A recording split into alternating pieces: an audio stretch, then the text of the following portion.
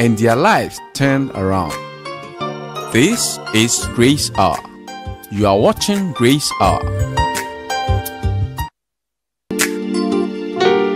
Witness the stories of men and women who were saved by the grace and their lives turned around. This is Grace Hour. You are watching Grace Hour. Witness the stories of men and women who were saved by the grace and their lives turned around. This is Grace Hour. You are watching Grace Hour. Witness the stories of men and women who were saved by the grace and their lives turned around. This is Grace Hour. You are watching Grace Hour.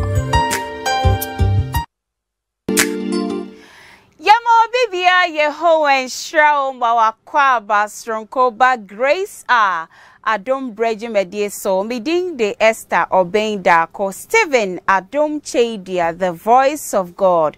Over 30 years in ye enaye papa bo Christo hu dero wa mawia singina te se Israel nyame otiase na nanim ni nechi shi ni ho no kraben enete ye papa kasemu eno ena benade nwumre bia ye de kire wo Grace Adom Brejimedie so ye de adanse ebradwene ntiase so a onyame nam na ko Stephen Adom Kyei-Duah, the voice of God so ye no eweye brei e kire e wo dwumedie sronko Adom Grace so ena day so Adom na dom ye be dia danse amanipa nyina hu say you kasa Stephen Adom Kyei-Duah, the voice of God e kano eye no kre nyame owo na nanim ne nachi hwi ni ho kwasi ada etwemu Stephen Adom Kyei-Duah, the voice of God in church stronko ebre gidifo nyina papa to ni church ni din said the gift of the Holy Spirit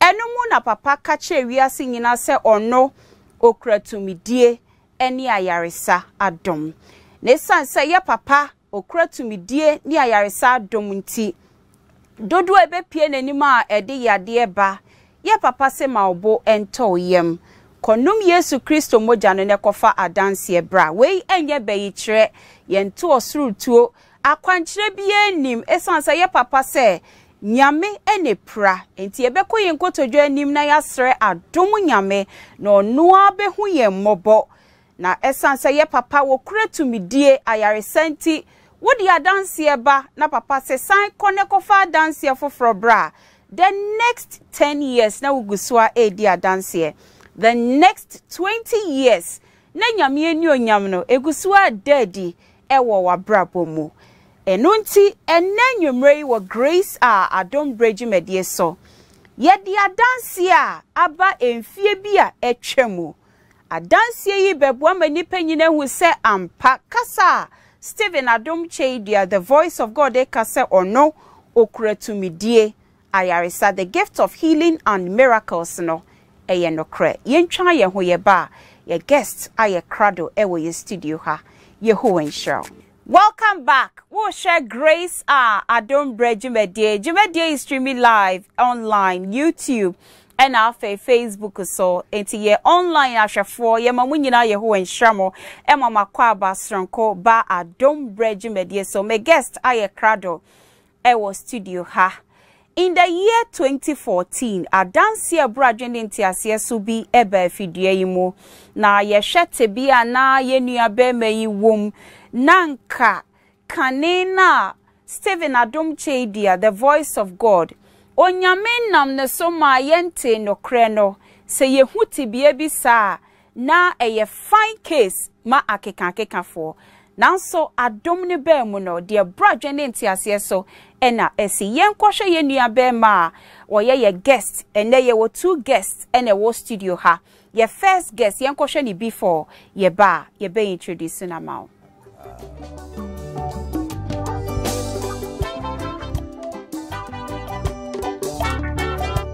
Yenia bema enenwumrei obedina danse wo Grace Adom Brejimedie so tebia okomu ena yehwe no na yebetimi aka se yenhwe se de na nafu adoa afa senya ye papa Stephen Adom Kyei-Duah diemu ena odofo wani bebo obi so sei kane no a na nka ya keka nipa nyina beka se wei ene obi a ya bonidua nanso ye papa se hwini ho nyame ene wo ho konom Yesu Kristo moja no ne kofa adanse bra ene ye nua bema no since 2014 Odasua te adansie ni mu nyame eni onyam ne gusua ehyen won so ntiene o say de won adansie mu for so many years and an adansie etwegu wo second chance TV so enene da obepa mu aka ni a esi ye nyina amanyi panyide hu say you Stephen Adom Kyei-Duah the voice of God okura tumidie eni ayaresa adom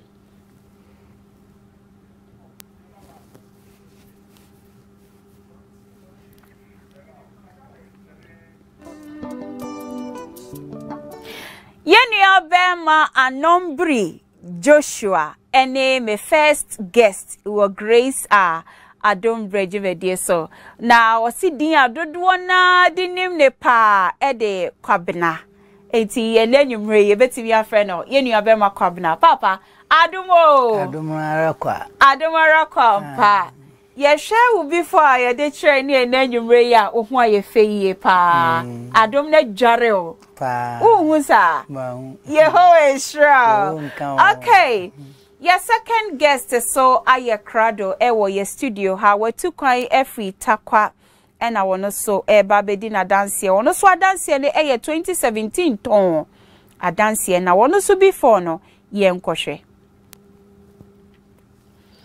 We so ne tebia Yenua bemai edibe PMO wo Believers Worship Center, the home of dumbfounding testimonies. Na yenhwe adofo said ye bema pa efuro esi adoafa sebi ye ka se opimfo bi efu ni ye hwei na nanimu ama wo begye di yehwe said ye yade esi adokro yenua bemai na enye wei na kane no nanka ye ni boso a yesi ya boni dua ni bia na eye bia yenhwe ne nase yes wei ene ohaw amania yenua bemai na wanemu emfie pi kopembra obepie mu ewo Stephen Adom Kyei-Duah the voice of God fidie mu the home of dumbfounding testimonies.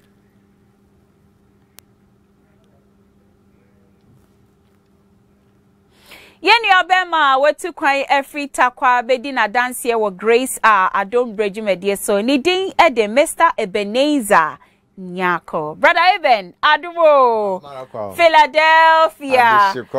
Wo she will be for no day na ekosi wo witrim. Oyima. I can't miss every Kai won sem wo. By Mistress and Meniaji. Adentia. Sunday me wo obi so a okwati bi enu a especially picture no na me dey actually there and ma dom ya menedo nti egidia na wo so ko ho a the same thing na wo so benya wo so be forward dance e hu sa the same thing na sai mu ho ye dwumadie wo second chance TV so ena ye nua be ma no send video bi okra video no ena otonyom na in his hand na okita a certain picture. Now we why when you put picture as well, you would want to send him a message to ask him, what is this? Let's look at the video. Now I am Ramedin Komo. Shall not die, but I will live and declare the works of the Lord.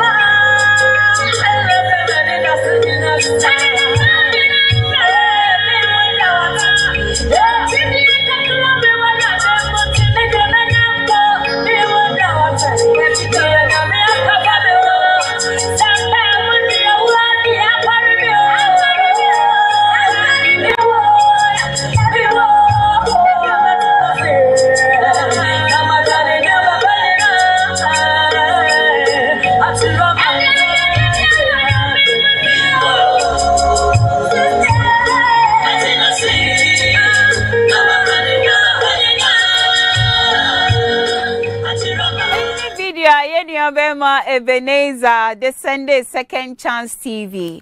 Na yemra Eben ho, Eben ye who and show. Who and count? Why picture na ne crowd video nim no? Pacho Mara. Wala. Pacho.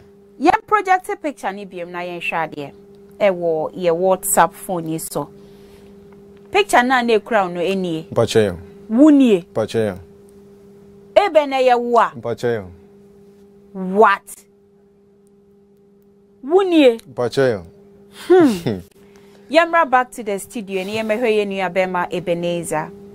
Eben, how did they start? Eba ne say na ukosa tibia we mo. Adomo. Adomara kwa. Almost Pacho 2016. Then time na me wo Takrade. My name sister was Takrade. Na March ni mu. That was 16th March. Me da anadwe na me so die there. Obi abom true. The me sorry all of a sudden na me had day. I do all moment mu do. Waron hu. Na me ko catch my sister there. Ah. Me hu shada ntin. No I said them there and them call hospital. And I also me call hospital. Until me call AA pharmacy. Our Takrade. To me call you know. No be some there. Me no me sa. I'm see there be. Me no me sa. No say ah. O be some 3 times. I'm say me no me sa. No say no me sa there no osa. Nti o mom osa ndru a na me fa. Me fa ndru na 2 weeks.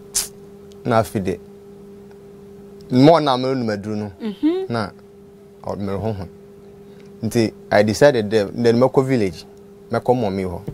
Let's say from Drew bi so or how the bayamia. Edi aye. Odi ayam. Me ba yen krom ho. Me free sonkwa. Echi sonkwa. Ma mankesim. Bro no. To me call in fact me hum ne yam shin. Now what to say? No manim. No son na say. By manim wa won hu. To hum ne yam shin. No say ah aden. Am say ah. Me dey am asimpo de mabodu fie. No. Adichi no start from Druibi. Do akwaji mamade sa. De amade sra me ho. Obi aba ochredru. Ya na afide. The more I meet na fi na ho na neba. Na me papa from there. Oba be fam. To oba fam Easter 2016 Easter no mo. Nti oba fam no na mim there. Yes we Pentecost for. Okay. Na woye convention mankesim. Ntina mim da bia convention na ase na yereko. O de wo kɔ ho. Ye koi ye du mankesim ya pa ho. Ye kɔ ye fa Winneba Road. Ye koi Krobi mempede mbodin. Okay, sure. Ye nto aso. Pede mbod. Nti ye du ono no I soft mami. Sunsum sorry we. Soft mami. Ye do around 6 Anopa. Anajo. And 6. Do you kind of there? Now, both and what 6 on what 5:30 when you juma. Na bo for chese na bo 4. Okay. Adie sa omunye juma. 5:30 on you juma. Nti adwena bam timi there. Nyame na bo 4 obo 5 on you juma. No ho na wo ye juma na adwene so e. Okay. On na bo for no so obo 5 on you juma nti. Ye kope baby die. Papa no nua bi ben ho. Ye koda nti anopa no na sign by. Ya buy odnya tnase also saw the candles na ni omo bia o UC dia buy ni say maafum wafum maafum papa bi nti ise ekohu papa no na papa ni cho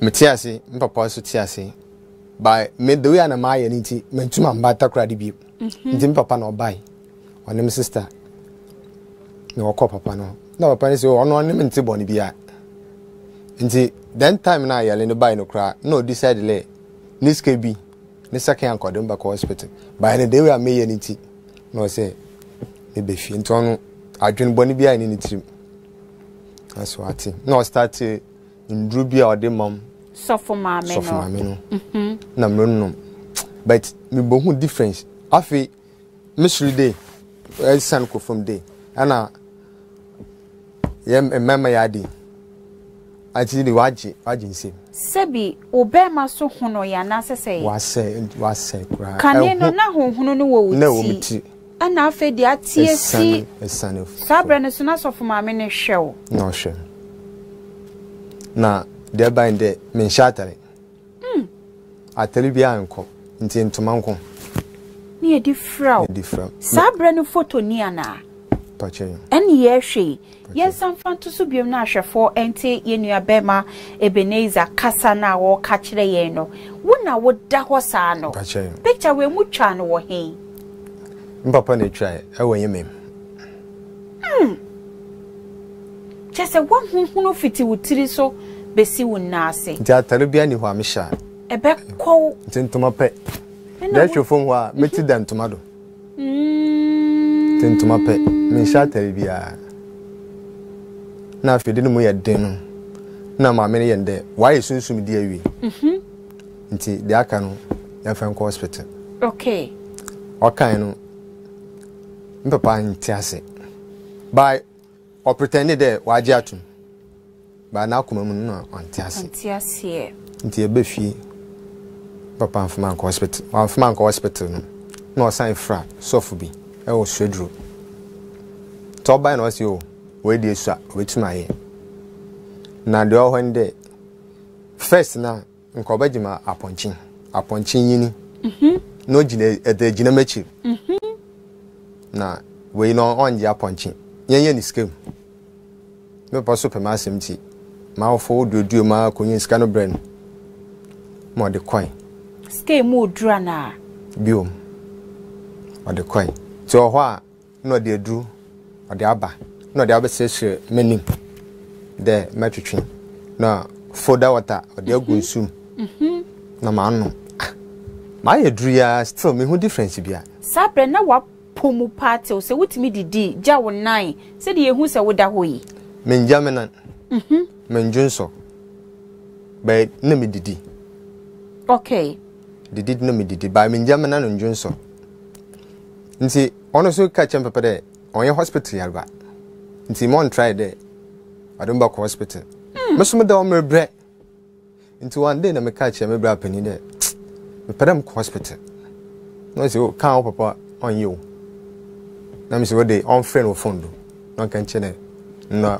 pedam hospital ti me o friend no se a and the yankwe de ba man kesim hospital na doctor no show me di no se no o say me a lab nti o twemu bogia ye lab no yende a kidney nti do o hwe the way ametina me kwa me shatere o ntuma no simase yes wa esi wasene na me shasing great top na wa hunhunu se ya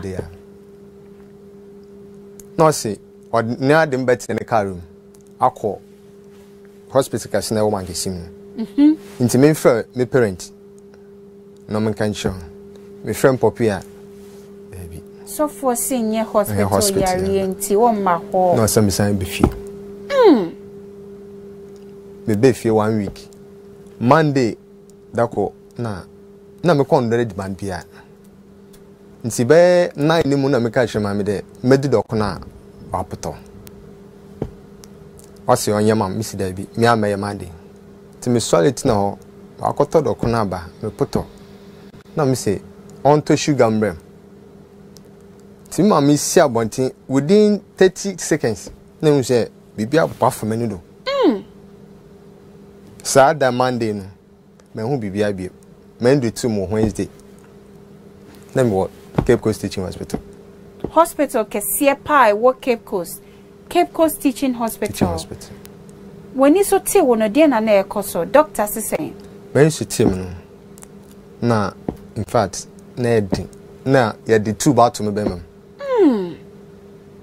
dem bisa ma me da na we share na ke ha so ya be de no a no sia etiem from e wo Monday no ana ya de be pure Wednesday ndi Monday no na wode me come and sim hospital kasna ho ba wo hwe the way I mean ho struggle na me de man hu hwio ba me mama na waka me no ho struggle na wontum na wode wo refer me ko Cape Coast Teaching Hospital No master, men de tom na mente kramwe.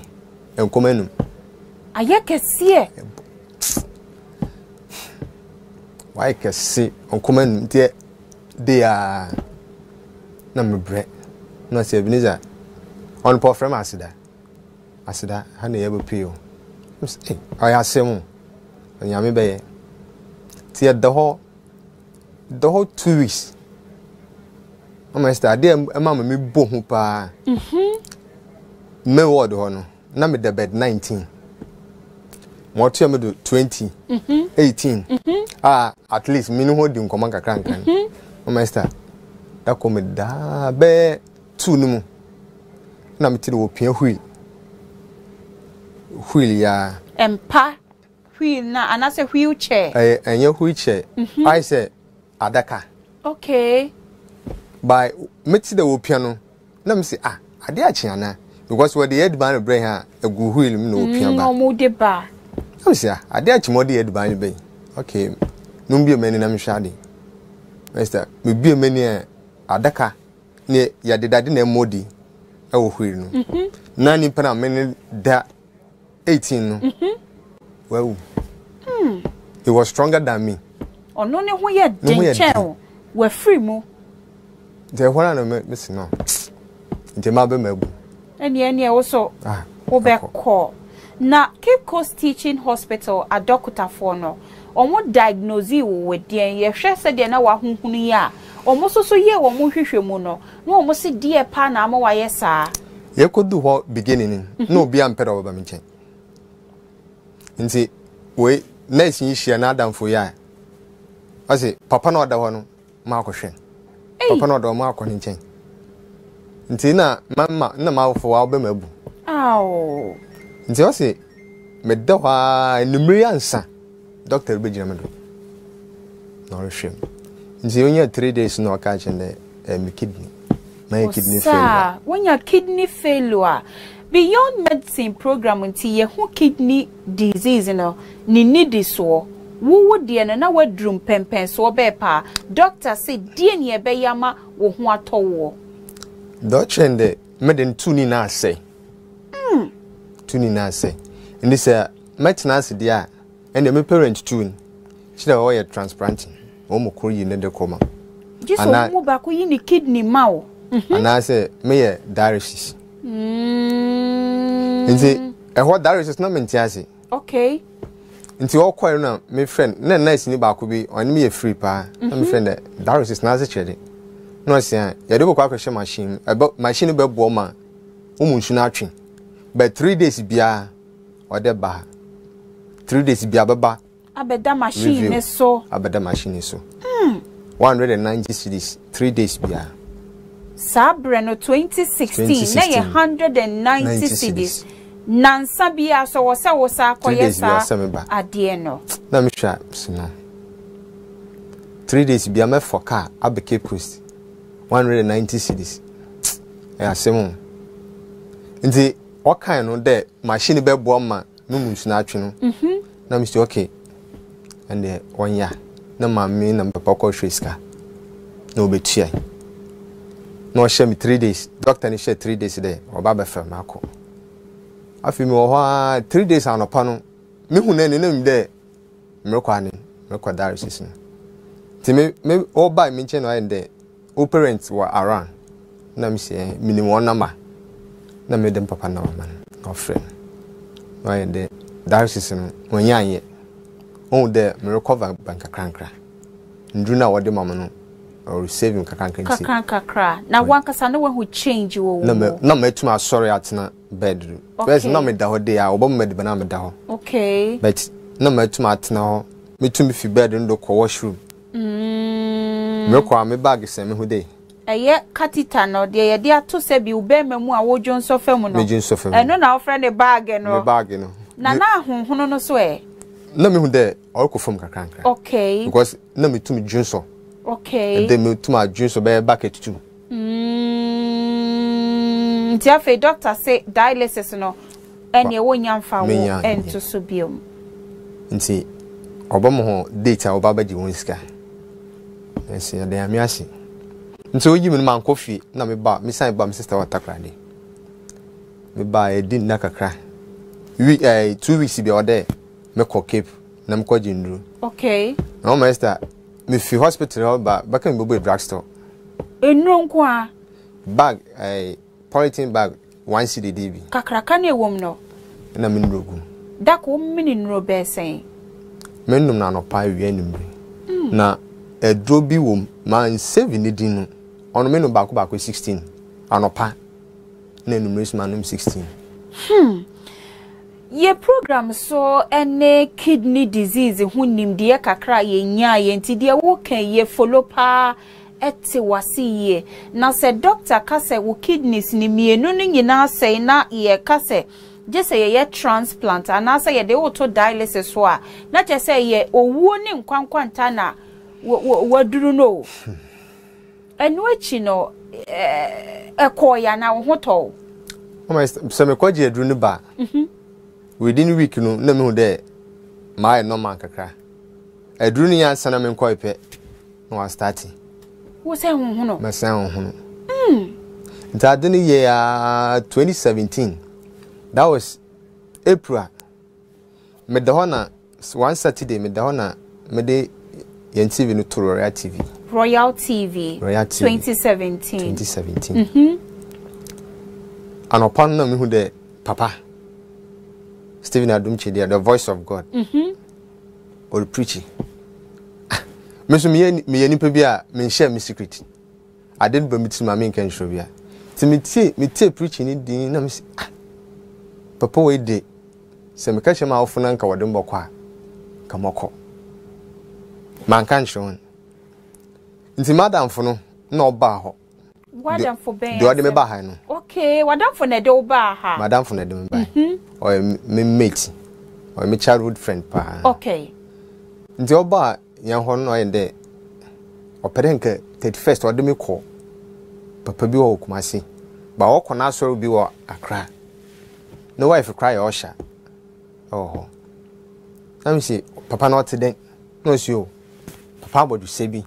O share atere. Let me see papa me hu Royal TV da. No see an oba ye nara. Let me see okay time no dura. Maka che me parent na wone no aba sabre na still wo guso na me da fom wo da fom kra na me da fom ye nua be ma ye ho enhra yo ankan waka wakosem ye fa eben picture ni into so biom na nipa nyina hu ne ye ka eho asem sa no doctor say kidney failure both kidneys no are beyond repair ye ntimi repair mani nye ye just ye de auto dialysis so ana so say ye transplant e de emma ye stage 5 final stage ye kidney failure e na ye nua be ma no oduru ye doctor ye ne de na ekofom na eni nansa na wasan ahunhunu biom yemra ye nua be ma Joshua anase brother Kwabena so brother yemfa ye brother Kwabena so before no ento so biom na wono so nkyere ye se eba ne sei na sebi wafudu aya ma wufunuma se de apemfo duru bebo so me nwotwe kwa ye funuma pie wo so de atimi pie sa ye hwekura ne na sabre betima ka se wonim so honhono aka ho eba ne sei Adumara kwa ya no ama one so kakra ma me medie no na me business me be ko krobia na me chinchin pa na me chinchin krobia ni wa menko e me nyate krowe din me ko ukoye de business me koye me ton enema me sato na ntwe free eba sato ndwan be ye omo me ye omo ya na me de wa makoton. Okay. So me ye enjoy bebre enjoy ne doors na me de ba Kumasi abeton sala na me san koye ekoton emponche san ba brenya satam na me ware me ware me yire. Okay. So me ware na me san de ne ba adwuma mu na me ne wa me huna me fruma no tite eja edale no ne saa na yes 3 days just say shishewana yes eja boa no dare no kosropa na me mindidi saa 3 days no na me frɛ me papa na say oh obeba na me papa bae obaya se saa tam na me furu no ni nyina na eja ya na me furu no tweko chese ye kese so me papa bae no se kai obi atomaduro ofri hi na bae akra okay no se masase so da nkoko to onde nani boss wa se obi atomaduro na gise yeko na mze kai obi ntimi ntomaduro so obi atomaduro na mse menji ndi so hu me fruma na no bia suru me no okot ya twini yeden bo hu mode ye bete wase so satam no ohu mi na no ko okotwa ticket mienu mene no mo kwai ye konof sirem akona wo free okay free bolaga ye ho wen show ye toso hona o try ticket ne ye kono na me se me foro ne ka disa me foro ka foforo wa mpene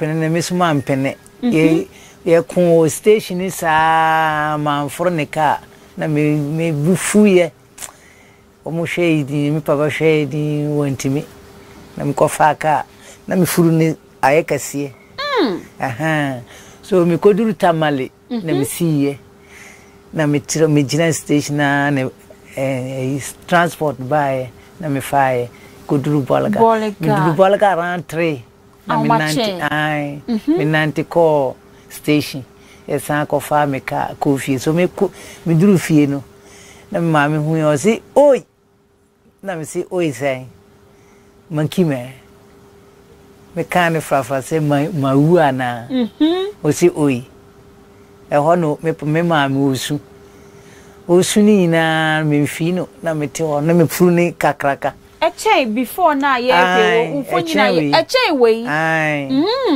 so me da ho me papa bae na no okofa obi na me kwa sam so god ne nipa ne bae so nipa ne bae no oye aduro ni na wantimi anko ada bi furu na kwa na eko eye kesi na me sofo de me ko bolaga o mama de adrogu bottle tong no me duru no ka kire me se me no mensa me se da bi me no mensa no ka kire me se ya me junsa de na yi deep fita yi na me ye me mata de me se me furuma me tia no so me tia ne se me furuma o se me junsa fita I hona na me bufu ye na me samachi na me se me mfane na duro no yare ni a won se ni koko jaza de omo ye no bufu so every one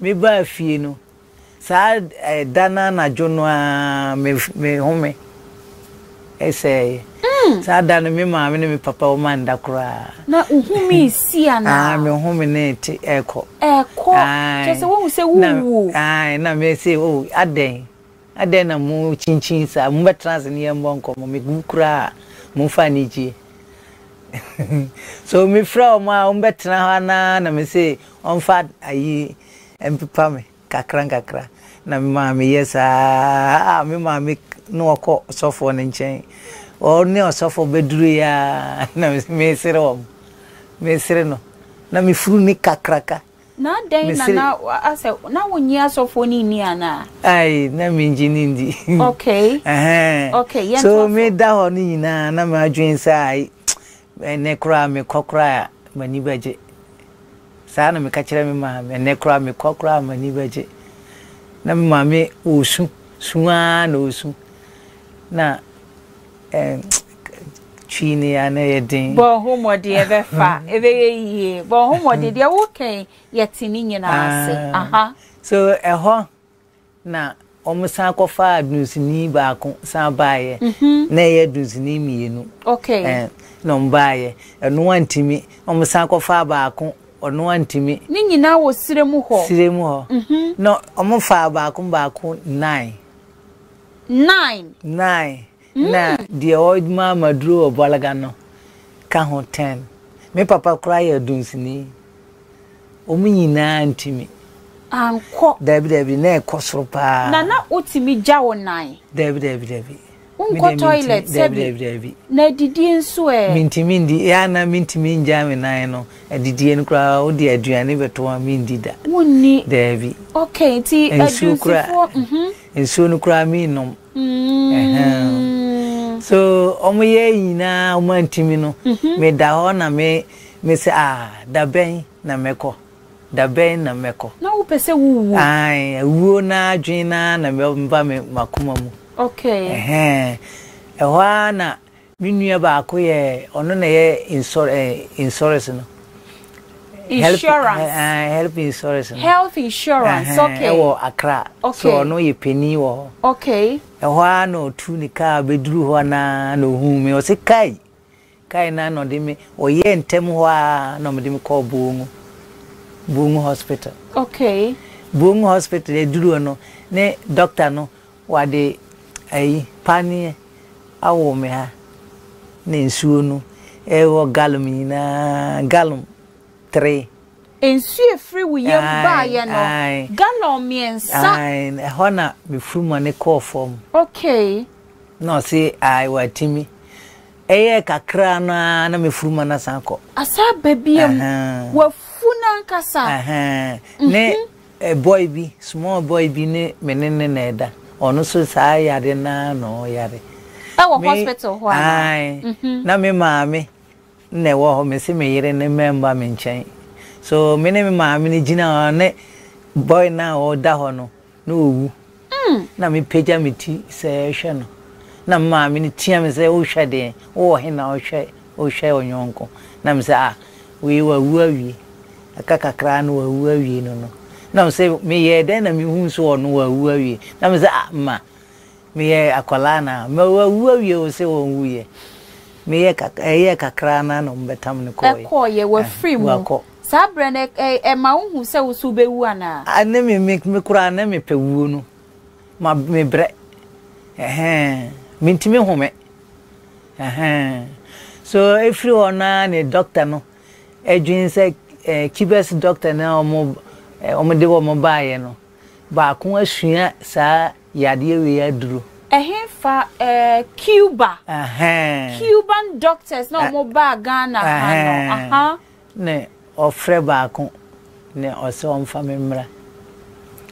memra na odi mi ne ka ne doctor ni gina ho etwen me duru ho na ne ono hwami na odi mi ko say emergency no hwami ho so hwami ho ni na ne ono hwa anopa ne ba ko hwama anwumre so mi di ho busom ba ko ne fa 1.5 months e wo hospital na me ho to me okay. na duru 9 months me yade ne che me se brain ya tam na yade ne ka me so ho na me sama me yire esa ba kumasi na me sa ko ma ne esua adwuma o hairdresser okay so me did esua adwuma o na ncheye na yo mu frem wo Accra se adwuma wo memra ho sabre na wo ho ato me ho ato me okay kakra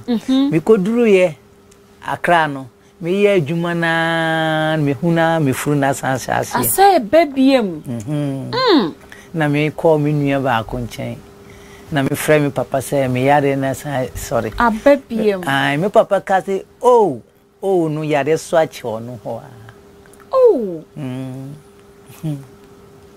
na wase me nkosirim na me tuka ba me doctor nchen o hwe me sa na me ho beto me na me sa ba kumasi ha ne yare ne sa be share me se wo chese yetie won kasa ye mu a doctors timi ya na ekofom na asanya babiem we de enua be ma ebendie ye bi pepepe na so no kan na me se me die no bia pepepe na wo so doctor show eba na eko omutu dinka yare kro ha o say me my brother asay o brebo asay ta no mo ka kire efi kwa wo ye debiem de me nua ika no me hwe no so tese kakraka me kote ntimi hwe no mo se nsu na urom me si yo chese ahonhunu na akọ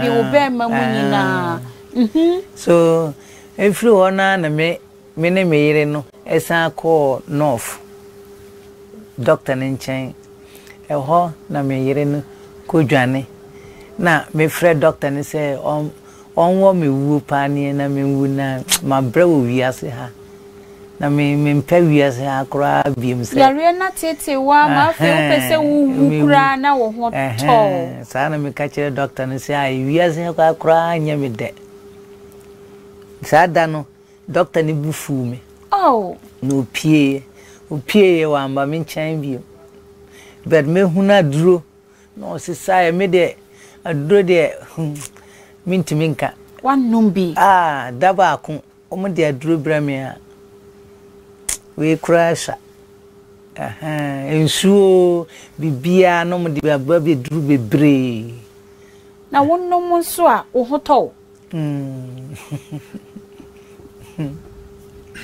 enkokra de sana no me pese me wukura keye sa de we course so for how many years me de any course so 4 years 4 years and say wu papa started me 2011 and na 2014 na obe hu ye papa ni nyina de doctor ye wu bia anye ye adunsifo de nyina anye ye ankomkura ne ba ne say na obete ye papa na me yire no odwane na me say me nko north biom wo yiri dwane jao yare ni nti okay na me ba me aha se maba ba hwehwe me yire no so me ba ya mantimi hwehwe me yire no yare na sa so me na me ko ji okay me yire ne danfo na de me ko ji so me was ji na once mada na aha emami no asore ha emami no okay ne ba ya ne be nya ne me sa me sorry ana okaza wase hwan na de me baaye na me se o me yire adamfo na de me baaye na me ne o mu kan o mu se o mu ba soro ha ne o mu nya ya de sa na menji number ya na mafre atimi aba o kiasi adwuma mu sabra no na ji hospital mpam na woda na hefa na woda me da bonten me da ne eyi efom hospital nenimu ho ji Confanochi teaching hospital no munye enjimi it would da abo hospital nenimu baby kura na obi be pre wo bi sa de wo ye wo ho ne we no benya na me no omunya na me na no mo kire me ha no na me se ye sa de ye omu ntwen na ge ne ba na yina ba sana me kachire okay na me ne ge ne ba ya na me kachire no no se okay yenko na ge ne di me chiri me ne ge ne ba eba second chance ha me ba ye ne papa aye ne wa yese ewo hefa ewo ni satam ne ha ne ye enua okay na me da form no 2014 assembly year na me da form no so papa ba ya no o yese na o hwe me sabre not say sabre no o shatade eyefi tade efin kwa ade no mo ye adwuma na de me na me nim se ofirafuo no nam no humia no otwa mu na me nim se ono kura na ye odifo no wodi wani bu obi so obi na edifo na na ne mind bi na se coat na me se ono na ye okay mete wasia sabre no na obi aboni suit wa ha tu bedru adwen se papa no o ye tietia kakra no ye tietia ono no makra wo menchen e wo nchen e na ye papa moma ye simple ni nam ne baby eti wo so na ye difo no ono opeja na mu se o kan no si obi hu a obekasi beifo na aye no anasi aboni dua anasi atona duro but we ni na pese kire se nyame nyame ni onyabede dia na enu anu no okay mete wasia na asema aye papa ka kire wo no ka kire nso mo ma me Yesu moja sadana no mudi Yesu moja ne maame na me no me so papa ka sa wie no ho na me madwen se jama wono a Devi me wo sumiti se o kan sa se obi hu na me wo sumiti se chese wakato so say ya tu wedro ye nuanu mu bi asa breno no mo wa ha se na construction e koso wa ha and na ye share the life of Adom Kyei, the voice of God no ye hu se construction bi na e koso ofie bi ye papa se bi no okura ade ye friends a wheelbarrow wo twe concrete ni bi sa breni mu na wo ba ha nti na wo ye construction enti hu obi a wa boni suit no na asi jama papa no ni se na wa mese wa from kwai so no kan sa wie no na me wo sumiti so sa day na me ji Yesu moja ne nom ye no na me duru fie no okay na ye se anajo na me hu se bibi eba me nchen ne manim so kra hu se bibi ba me nchen na me ka kire me ma me se ma sine de ai we na han songra what the me ka kire ni se nyame bua me nyankwan bibi na na eba nchen na ti se ne ebi ba me nchen ebe gina me ho nipa eba me nchen ebe gina me ho omo te sen omo shata de be omo shata de te se papa de wo hye na you a garment no yeah no mu gina me nchen e ho na me ka kire me ma me se ai nyame boa me nyankwa ubenyankwa me ye ono dia me ba me nya ono dia me mba biu Yesu moja ne ka wana wa na anajo da hu se nipa bi hihye papa ntade ni bi ya no mododo ye se omo ye se I mean chairman timi ankai okay se me hu so omo groupi wo wo all right yen to so so e ho na me ka kire me ma me se nyame pa me samba nyame pesuso meko ubeko ni ye ubewu ubeba ni ye ubeba nkwem okay yen to so na me ma me wanti ase de bia osu na me se sa asu ni ntia na me papa wu ye no so wo so to peso o de unkwa se same me boa so ya me ya ko jami kwan wo hospital ba ko na me de ne batafo okay ye dru tafo ewie ye no say Assemblies of God for wo credit bi wo tafo okay me de ne call me say nyewi yempie ni epie ni ekogina tafo asie on na mhwe wo hu nipa ba no no omo dom ti se ne wo dom no omo ko so me ka kire se ensuro bibia o de bompa ya de bia hu me na me ti ase a na o si o nyame me da ase ta na me ka kire me maame okay o beto me na me ma bie mani ahwa wa na wadenya me ase sana na me kachire me maame okay no ontie de bia usu esu ne kwa na me de ne ba atafo no be kire esie ye ho se won hwe I see now yesu moja ne ko wo mu afa wuda na wo se nipa ejeja wo ho a wo mu afade nyina te se ye papa entade enu akide ne si ye nu achi no na me nua ene me nua ye doctor wo bolaga okay enu achi no me nua ne di sika ba ebreye ehona ne ge no e me call hospital me da hospital na me hu se malekasifo no bebre saba malekasi asrobofo me hu se saada no omaba me nchen saada na no mudi moja esimu ewo ho na me sa hu se ai omusa ba me nchen abofo na wo hu wo mo abra wo no Yesu moja no wo da hospital no mo sa ba wo nchen omo ba ya omo ne odi nkomo ana ye bon komo odi e no mo ka omo ka kire mi se me ma me koma nto me bo me ho beto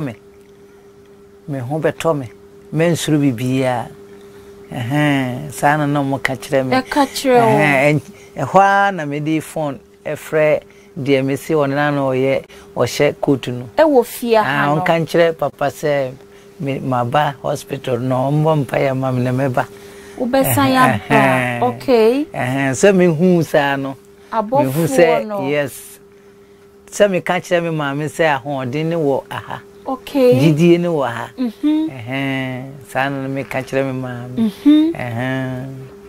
so sa tam na me hu ebe peja me kakra no na yete se sa de no na yete o masa ba me nchen bebre abofo no ne ye ba papa nchen no sre mami wie no de sika 2 million mami se me jembe di dance me ji ni 2 million ne kofie no moto aduane aha no ma menti asie yie wo ba ma papa sre ma wo ko no ma wo sika sesei menji enkodi medi adanse kodi sika no ne bedi adanse chese fakoto aduane di ne bedi adanse eho sa dana ne sobofo no beso mi mu omuso mi mu wiye no ai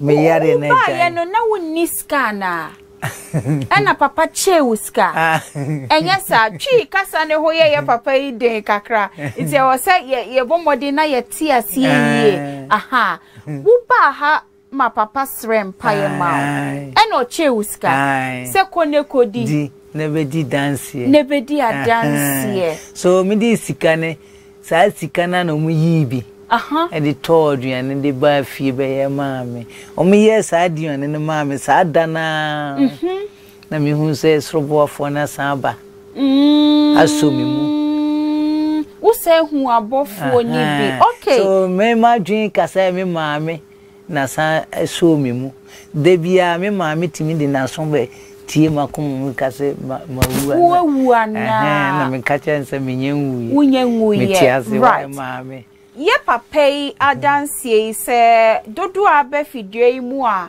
ye hwe emfonyini dam founding testimonies emfonyini bi a ebo baby a ye kopre ye mpa ebo akade na oka ho bi nti nipa dodo edi papa chi ache no e kai wo pa na dodo na wo hasada ne se papa ma uska se je o che uska ko fa wa dance bra sanse wo hu no na wo sa ye ne mobo e no che uska seska ni bi na ye yidi ye aduane ma o e na wudi sana juno so se hu abofo no sana juno na mi hu sa brofo no e baaye be so mi mu omu so mi mu na no mu miame eno ano no yare na nsamba biem besine besine yari a doctor sa ya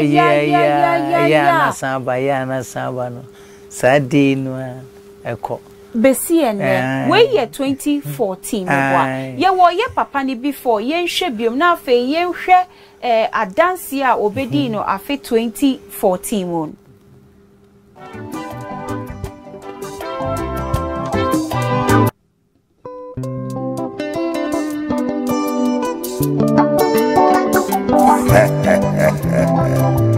Rabasaka.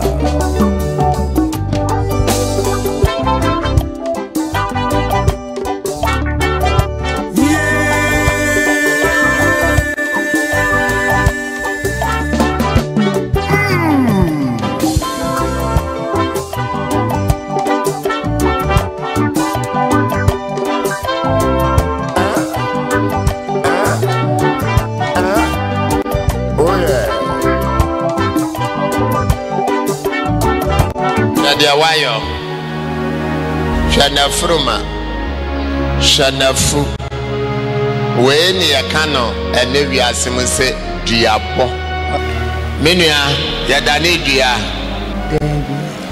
ya mamre bi mao ya duko jina baby jareo ye kumotamfu ansa. Praise the Lord. Hallelujah. Bon seke sepa. Sanetie ewiase unimumu a efao no mum meda nyankopon as. Amen. Mesere mano me mano grace water enu achire na no nefu necessary obi a yakwanda mo no wagi na nti otiji mfichire na won hu se de wo kofi akowu no waka ho shelo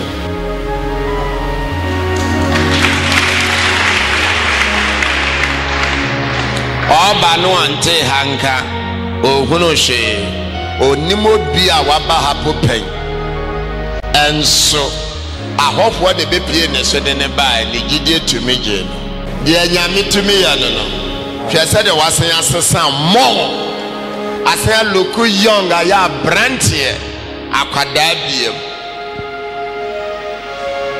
when perfect healing and into the name kachira was said it is time for the sick to get healed. Amen. Amen. It is time.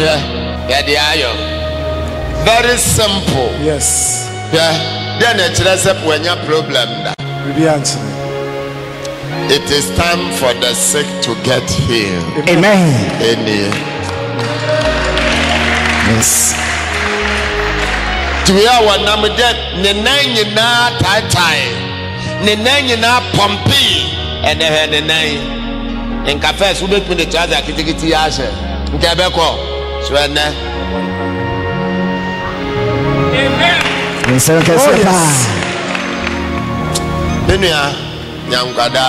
Amen. The next 10 years, now that's with their dance.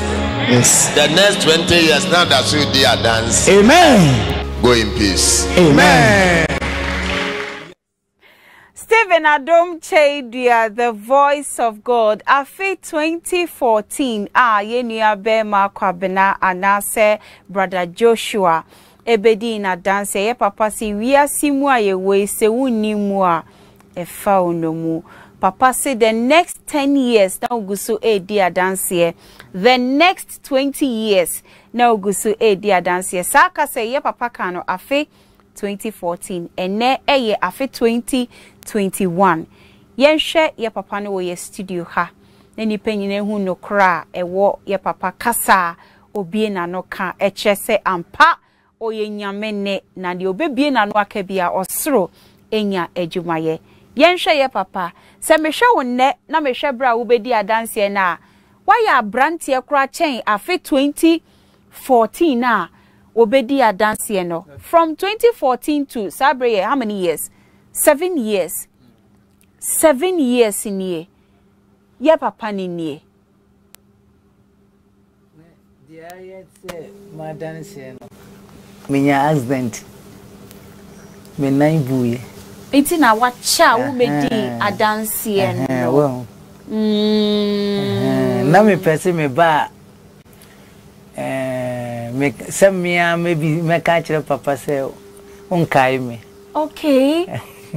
Na me sere. Na me pese me ba na ma ba ne nchen papa me no. Me knew. 7 years in but me obi bisa me se me nya me ya de sa wo he. Ne ma ka kire nse ma peja me sa. Wo hwe second chance. Tam me ka kire no. Ya ko hwe second chance. That could be whom why. So I dance here with TV so before and after your DJ would dear it was so 7 years after and they were looking much younger. A bikura edimachia san ba sore ha. Ba kun ba o say oh kenya mi ohun asore no ko Pentecostal. O so ohun asore te say we.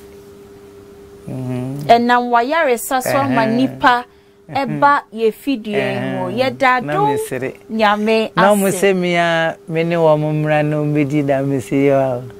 Da kru bi ye ba we di dance why. And then sa da kru no time was so Yehovah show. Ye ko ni abe ma ho. Omne me beba. Okay. Me nua de na all time baby ameko bia obedi machi. Boy koko na ojina ha no. Okay. And so baby ameko bia odi machi. Okay. Ye dadum ya me ase. Me 90 na manim na sesa. Okay. Me 90 ne na me se me ba ware na me de na ba chia papa. O pese o ware foforo. Na de be chia ye papa. So tama me ware na ni moto bo me na. Moto bo won nine. Se wa ware foforo na. Me nya ware ye. E da oba grace hour si. E oba kwa ware foforo ba. Ye ma ye nua be ma Eben ho biem. Eben. Ebrebe na oba ye fidie mu after wo yonko ne ka kire say 31st odo obeba ha. Pacho 31st 99 by. Afi be mu a 2017. Wo ba ha na what say? Me ba na mafu. Na me nan. Even ehwe video no kra bo na mitiri hwenu azesa. Yen hwe video ni biom na yen hwe de ye nua be ma 31st December 2017 na oba ha no. Wunie Pacho. Shese de na wafu no. Aye. Na yen hwe mesi wona sesada no. Na wonte hadida. Okay, now so watch ye papa wa Royal TV Saturday on day. And I wo kan wo wutimu se mi anka meko. Unya anka obeba. And finally edano edru ya wo baaye. And I said ye debi ya ye no no ye twa wo before edito ho. Na ye de ye nim se wo ho ebeto. Ti sada na wo baaye no ede na si wa ha. Ye hwe wutinyi no. Hey! Na wa ye mpesa na. Dabi. Na ayede. Trimming and fun kosoro. Oye dey. I tell broni trimming. Ai. Ye sure said the wire pay me. Modern money kwenya chika kra na ye hwa de. Asa watwe uti ankasa. Jare ne na aye osa no. Me trimming I the China ni bi trimming. Etrinyi. Sada na obedru ha no ede na course wo hu ye papa ana sembe mpo na wote no wasum. But ye bedru no. Ye medru hantep. Ye bedru around 5. Me ne madam fun. Okay. Nti ye buy no na say me on no wife no kopro Yesu boja no bi mam. Na me nim na adban. Nti okwaje buy no share bathroom. No say yanko restaurant or nkodidi. Canteen hon. Okay. Nti yet so edidi na me hu de obiri bana soldiers na police for the nachi. Na me sorry team na ai papa ni oni bia no sa nara. Ya da mi ase. Na mu de waba asol dem ha. Na edidi wie. Ba na me de Yesu boje na yanwo. Nti me hue ne kase. Me de bia normal we bi. Ti me de gumanum de adansu ni. No se mi wani no. Na odan kam ka chiro da yanwo. Nti wo de no na me no me. The time is soon there yerbeko asori no. Na Mish issue we na. Embra me ho tom mbe dia 31st no. Atana hye na polish cutting. Okay. Na chichire me pa. Me hye de hye ama papa na ni bodo ehu de. Eye wa. Me yale. Oh, okay. Amo ehu de atana be chichire me fu. Boom Matias. Nti papa nhuma ehu de me yale.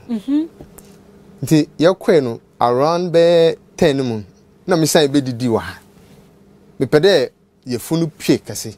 Nti me san be didi e wo canteen ho. Na afi de ye funu ye standard. Ama papa no huma we hu da me yare. In fact, na me to na papa ma me nchen no na nyam da. Nti me to ha da shi. O da ko ordinary sabato yam do na obon pai me. Papa preach ya. O wie no na to anyum all over me. You meant that, but minim there be shame me dear so ankasa. My madam from crown worship. Be a mincy had that. To me, so ya that the first night in Papa and my ADB. I did 2 summer percent the air pa 2017. The ye run you na or say Obian funny them too. Nay washes or how would you? Okay. Into the 2 man, and he was some home. Okay. Me dey dey. All right. What the flower food is from many say. Okay. Tie to be 1 hour. Na me madam for me shaking there. Shade. Na me page maten kwaso. Hu de ye funu atwe. No kra na no surprise. Instantly. 31st na. 31st na. Esomne kwaso na. Wafunu twe prekope. Medu we ni srado na. Ehwehwemade na papa. Ade ka wonsem na no. Wo de fa wafuso na hu se wafuno eso ate. Yeni kan hwe wo before na omutwa ye ni biem. Ansa na ye wi a yakọ. Wo instant healing na wonya na fe ya compare and we say yes. Wonya wo instant healing sadan. Ye hwe ye nuabe mani before no. Na yenhwe afuro no sede esitie no wo pa ye na na etwa we pa che wo bedru ha na na etwa we afe ye somne koso na ye papa de ehwehwemade no ngosra e kan wonsem no a wo de fa wo fuso na hu se prekope afuro no so ate afe yenhwe ye nuabe ma no ni instant healing na onyaye no.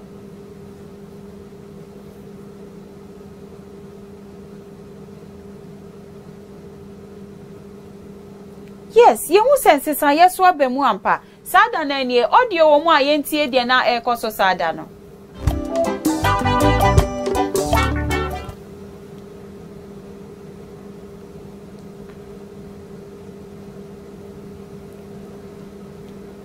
Okay, when sada no instant healing e course nti upie kodi adanse no. E na chiami akwasi oso.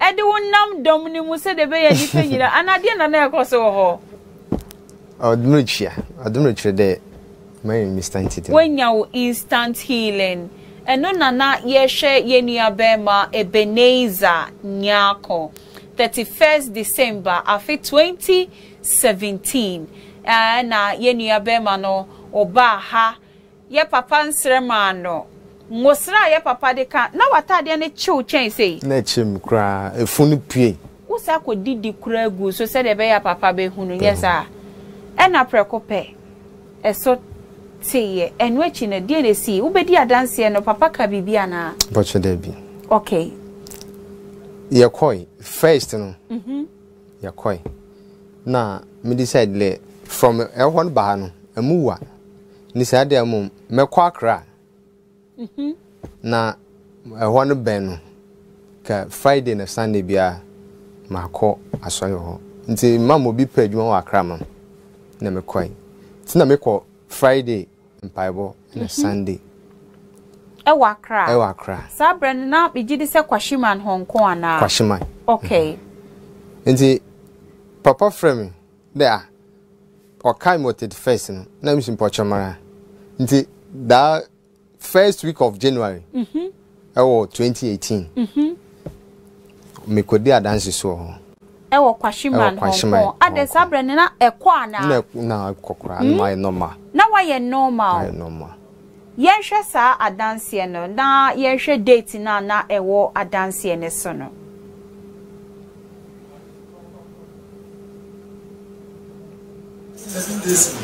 and I say 11 days na monsha sa danwara ye yape na fuyera afuka kira kani na sa danwara and monsha Jesus one more time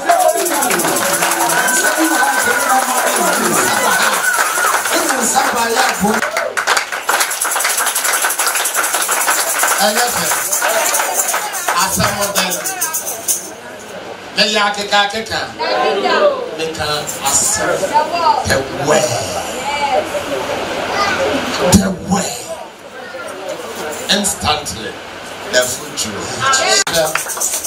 and that's 11 days and that's 11 days na monsha sa danwara ye yape na fuyera afuka kira kani na sa danwara and monsha Jesus one more time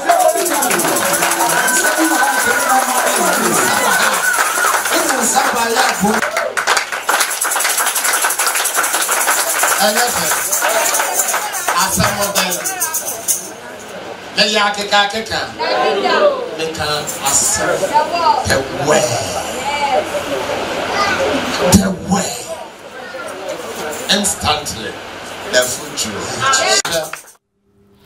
Wayne Brian Yabema Ebenezer Nyakoko na dance was Second Chance Prayer Center dada na ewo kwashiman Hong Kong Accra yetie yem papa kasa yemwa na chese date na eda so enye noa san say papa de 31st ne compare or say na dodo say ni 11 days na yes first and second week of January na okodi sa adanse no enti yehwe will be for 31st na ye behwe 11 days later ena wadanse no ewo so ye fa danse ne to so na yehwe ye nuabema na funa fe ye hwe nsonson ye aba 31st any 11 days later a wukodi adanse no na ayira eko yesha danse ni biom na yenye comparison no mani penyina hu ni e unyame aye we ye 31st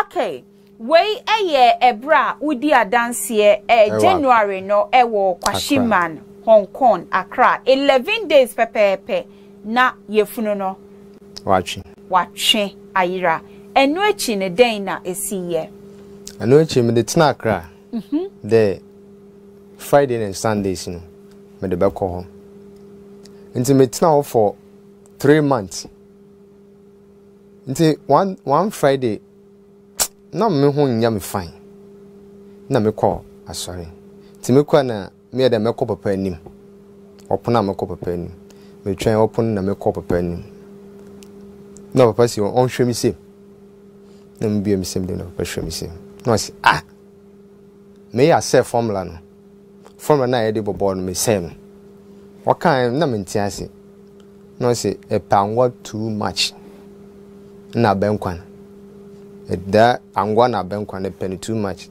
so na be pa benkwan pa nti ono na wasna kan no mo ye dem nti minjai abenkwan na angwa ni di na misimati na meto Yesu bodia na prayer materials bi na me buy 2018 since then I me call papa wa mo akadama sem afiri me buy menum Yesu bodia kra na afiri wa kamato ho no there me san befi me buy mama Esther 2018 the nurse in 2016 the no afiri oba come to baby I born I wa me na ho da bia I de etwa okay I will be an insufri ba baby I twende bia na insufri insufri mu ba insufri ba insu e won kan na sento me the whole day no odin to magumase ti anopa no abafa no akoho no ma me wabre abafa no akoho no de foforo be gumase nti me ho na me kra obi ama mo ho ato me ko di adanse na yisu ye na we start asofofo o sa kwa kika mu biem o my start wo free me mpo ne me chi sofoba o first of ba be buy or buy also saw the candles me enkasa ya kasa sabofo no obobofo se de no ti enkasa ono ai otena wa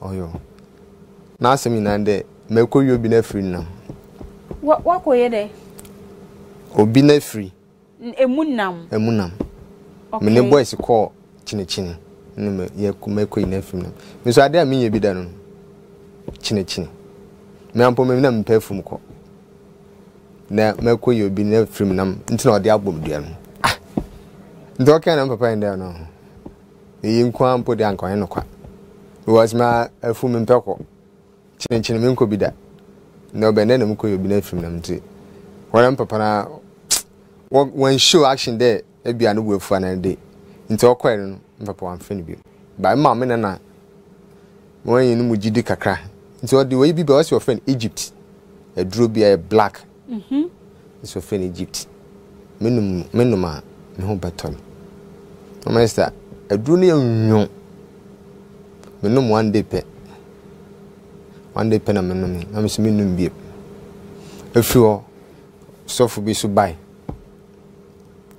so obey any day na chi akeka na doso nti me decide there mint na fie afi mokwa katina room nti me fedam ahomache be 4:30 na me fam back na me kwa da bush baby nti me do anopa be 10 to 11 me hwe na sister bi gira me chen na me say na house of ha do kwa no na me sign for back koda kwa ibia no no no kaka ofie de wan hu dem the bush wo nti o start wo hwehwem oba wa hu na mkoda kwa ibia no me do awia be 3 me so na mbreda me di nachi ogina me do ho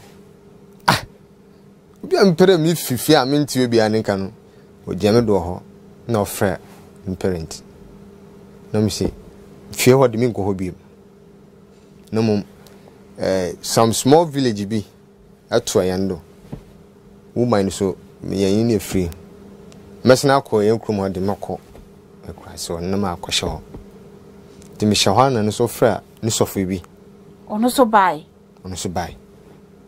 so buy church ni dia dru oye dru bi me fengwa for the watam fengu nsum na me nom ti now me tumi nanto then time no me tumi nanto by since I menum for the water na obeji fo bubu wagu hokra bebia na wo refi wo ho ana mo me free me ho but say maba na me ho atom na asena aba no na chede enye original okay nti se me kakra won fa me obia fa wo enko ena akeka na ebi kura se wakoyi obi afidie mu enam se obi akosum ni fidie wo nwura mu se nchi ni kusie bi no ena jama wakwa akwakoyi enso a entisa tim metina ho oye aduru me digwa osman fa seminar ngwa me fa aduru na but me gwa 3 days na me dey sent be na me say no aduru ngwa ti no so wo sa honhono sa na honhono pa nti woman bi me close to her pa na me friend there o de omo 50 series na me adam for no wakra mfen seni na onto yesu bojan bimbre no this kind of man na me seni no te no so to the man me frɛ boy bi no so na all be man kesim na me frɛ do onkwaje no mfa meto man kesim na ma frɛ obi mu abeje yesu moja ne dia brɛ na nipa ne de bread me da ho no na me nti pens na ma ho no kwa me nti pens bia but what do yesu bojan buy na me no me no me do anto buy na me hu there hona me den mati pens o me na me hu different there then time no ma wu but me no me yesu boje ma te pains en kwa bam biem ate da me hunam yem ma da ho ache ti me hunam yem me ya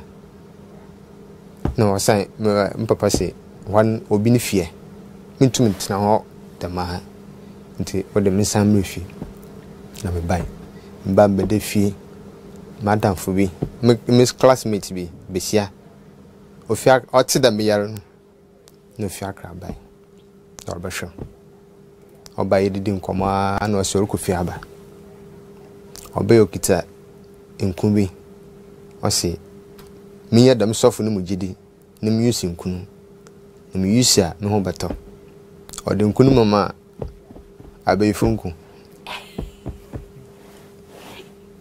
who you sue ye na me see then watch on no see abefunku wo do you see na ho beto na me see me ka chende enam na ti do bi to koku aduru na se yi koku abato bi no see then tem bi sendem na say me mim de beifu me fie na ma yusi abeifu aduru anama ma minye beifu na ma yusi abeifunku nti me yer koku e de na mkoto koku aduru no se wo de menje no de to no kwai ma yusi na me de sha ya bed no ho baby nto no kwai no inda what you see me da ha 2 weeks nam ka chama pere masna ko hospital wo de won fam ko ya na ko hospital an kasa no na sofu bi wo Accra road do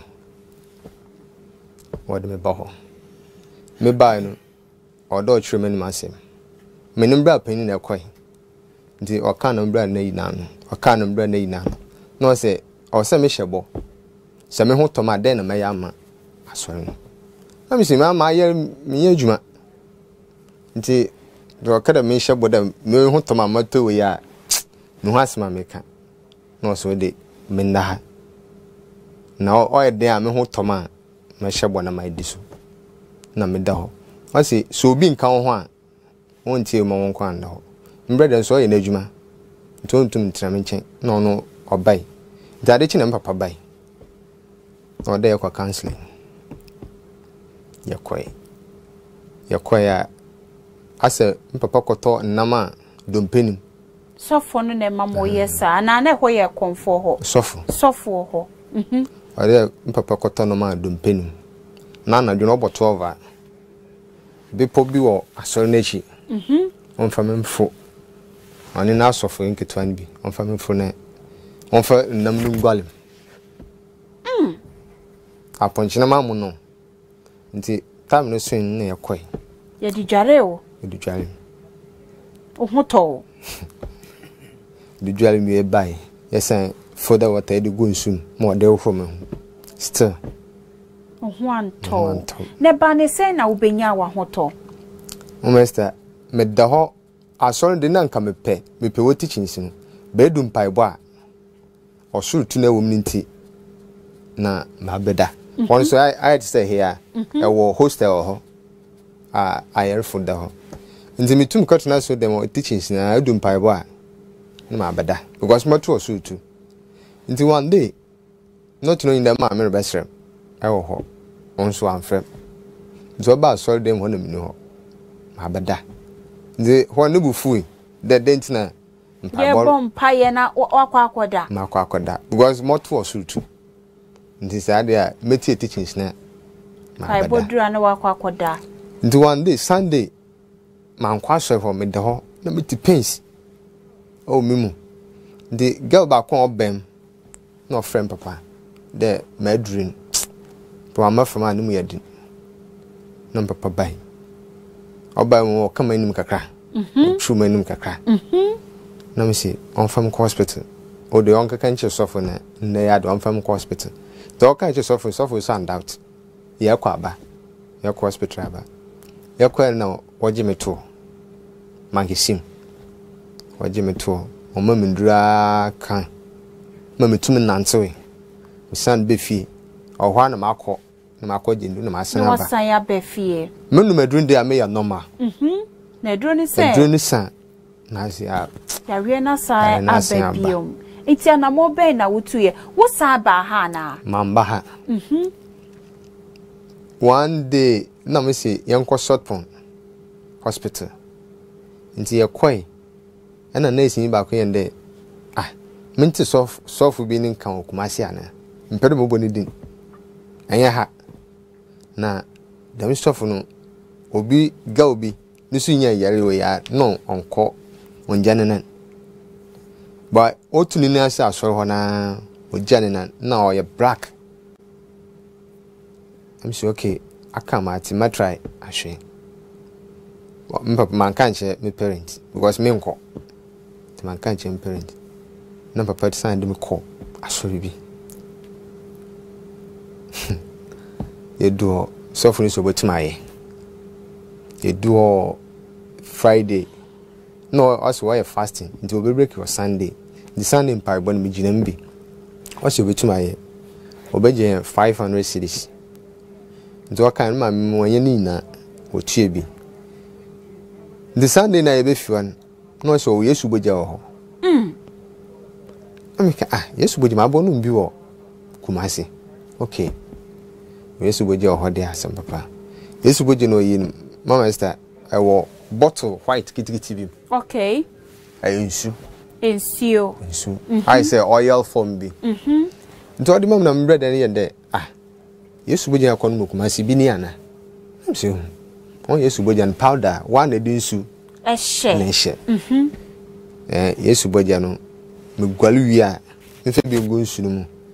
Me gwalu wi a me chire bi. Le fa hohoro ho ana. Mesra. Okay. Mama say ba ya no so a anyeye. Anyeye. Na wenyina wakokwa wo ho anto e ba ne se na ho ato we. Me call hospital no. Ana me papa no nua besia. O se en hospital yare. Aye sunsum yare. Nti ni so no sofo bi wo ho. Mama say me chi no.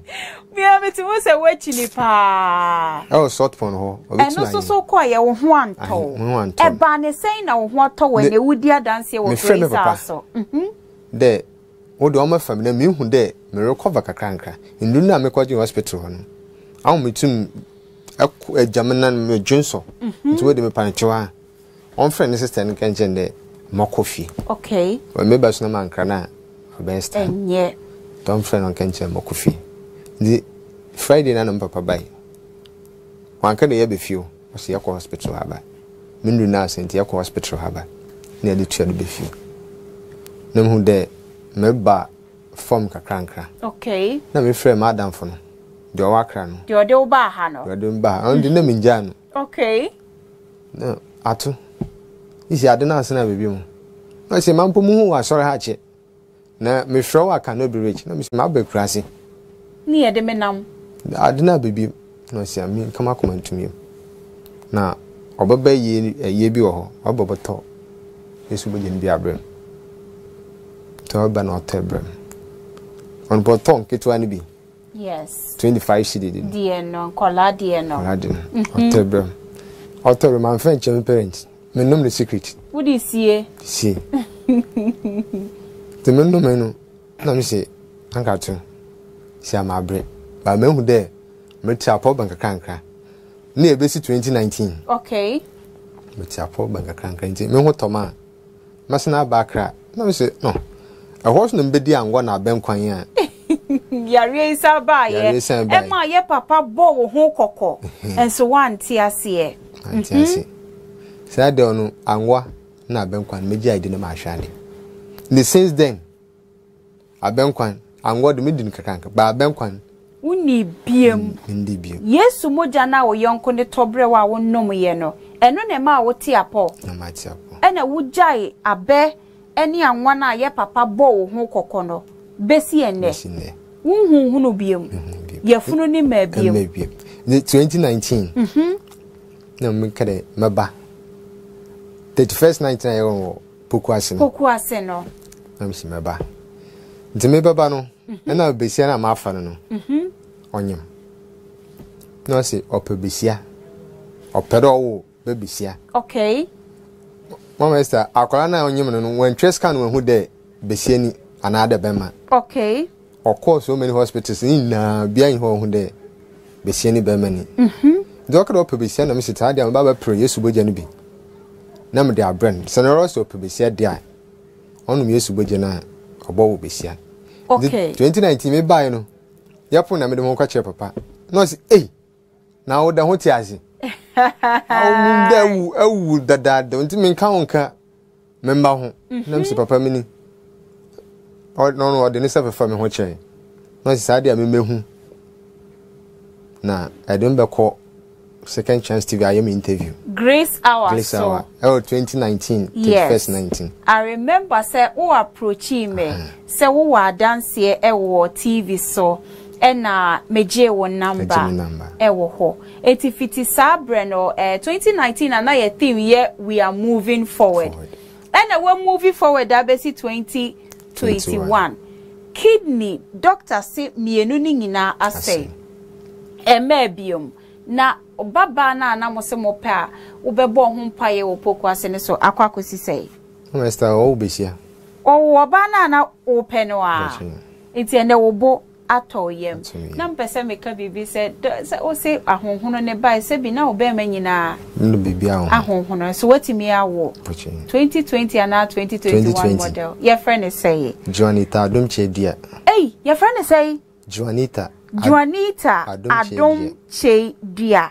What sende me wo ba Juanita pictures me bon modern asenka ye betimi ede akyere ya hwefo na ye hu abofra ye nua be ma Ebenezer awono oba ena wode na to ye papa prekope Juanita Adom Kyei. Before then yemfa ye nua be ma Ebenezer ni before no ento so bi mbra obepie mu wo second chance video mu na ye video said ye nefu ahono obi a doctor say ni kidneys mienu ni nyina asay either say ye be transplant amana na say ye de ne beto dialysis so sa ohawi na ye nua bema no e de bepie mu ye nua bema yi e de bepie mu wa ha.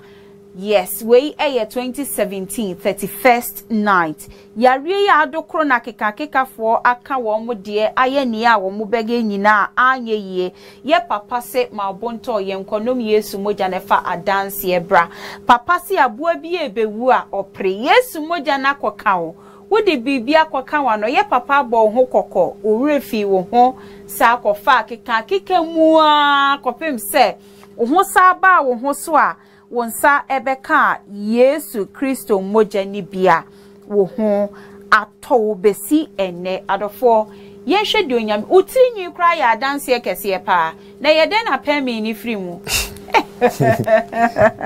ai ben ye den apemi ni free mu adom Adom nyame eno ane koye ya ye no koye na tinyi ni so koye na doctors enye omo nwanwa se obi a yesi gese ye de auto dialysis so obi a gese wo maami ana wo papa yi wo mo kidney krode ma na ene wo ho aye fese enye nwanwa ma doctors mbo memrem ho de asofo na mpere medem kamedem ho kire ho asofo no de no so akoyi obi afidie mu nam na ana oba no mu de he pa na hwe ane de atwa wonsuru mu ba dia oba ono de aduru sremitri ho ano one day oba ya asoro yen ho no na meti de ono no ya asoro na me hye de ko ho o master o hwe me din no na mpere nka okasa obi san asem so wa mi samase o hwe me din no im de bia ade na se awi Yes, your master. What bre?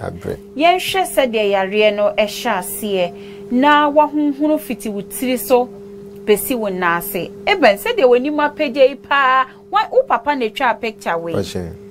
Na wodi atohwa na wodi di asase yen hwe de adom nyame e de ayewo 2017 na we pie mu wa ha afi 2021 wo hu kra ye feye na ye kasa wuni a obi beji edi Master, I takwa bia me wono.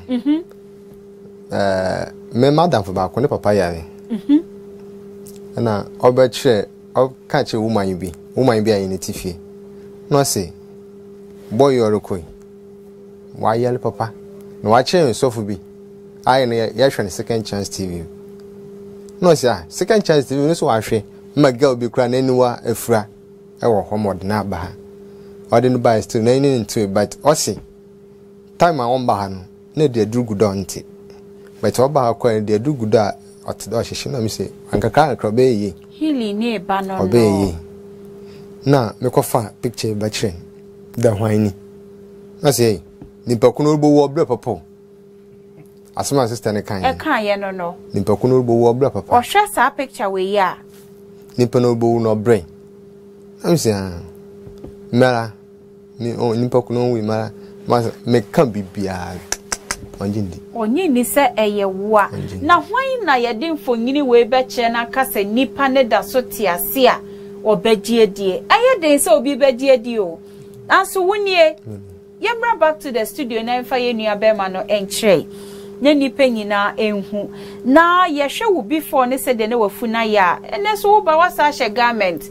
kamema wo peja wafu yi pa ebre ni ti I can't peja me peja obetima peja wo ho because me wo some way bi wa me hade aha so wo gi chima on na me de kire on okay I say offending stretch mass way bi okay no me twetwe no I am stretch mass aya wo stretch wo twetwe ye na ja wo stretch mark ye nua be ma Ebenezer ma medruntem ti ye ntimi entwa ne after ye de be kire on sese bi oba pinfo kra wafu ye kese na wo wu a etimi jama wo honam ne ye bogon bi na se stretch mark bi eja wo bi so de honhunu ye na ja wo bi wo de ye mra ye nua be ma kwabena one ye hwe kwan ye betima ma wa pagya wafu no e wo se ye hwe manyame enyonyam ededi ye dwen ye microphone na ya mic wo no na ye hwe me technicians be hu bibi o mo be ye papa ye wo ye papa kwabena before and after bi wo ho a ya hihye ye mfa no ento so na ye hwe ni a onyame aye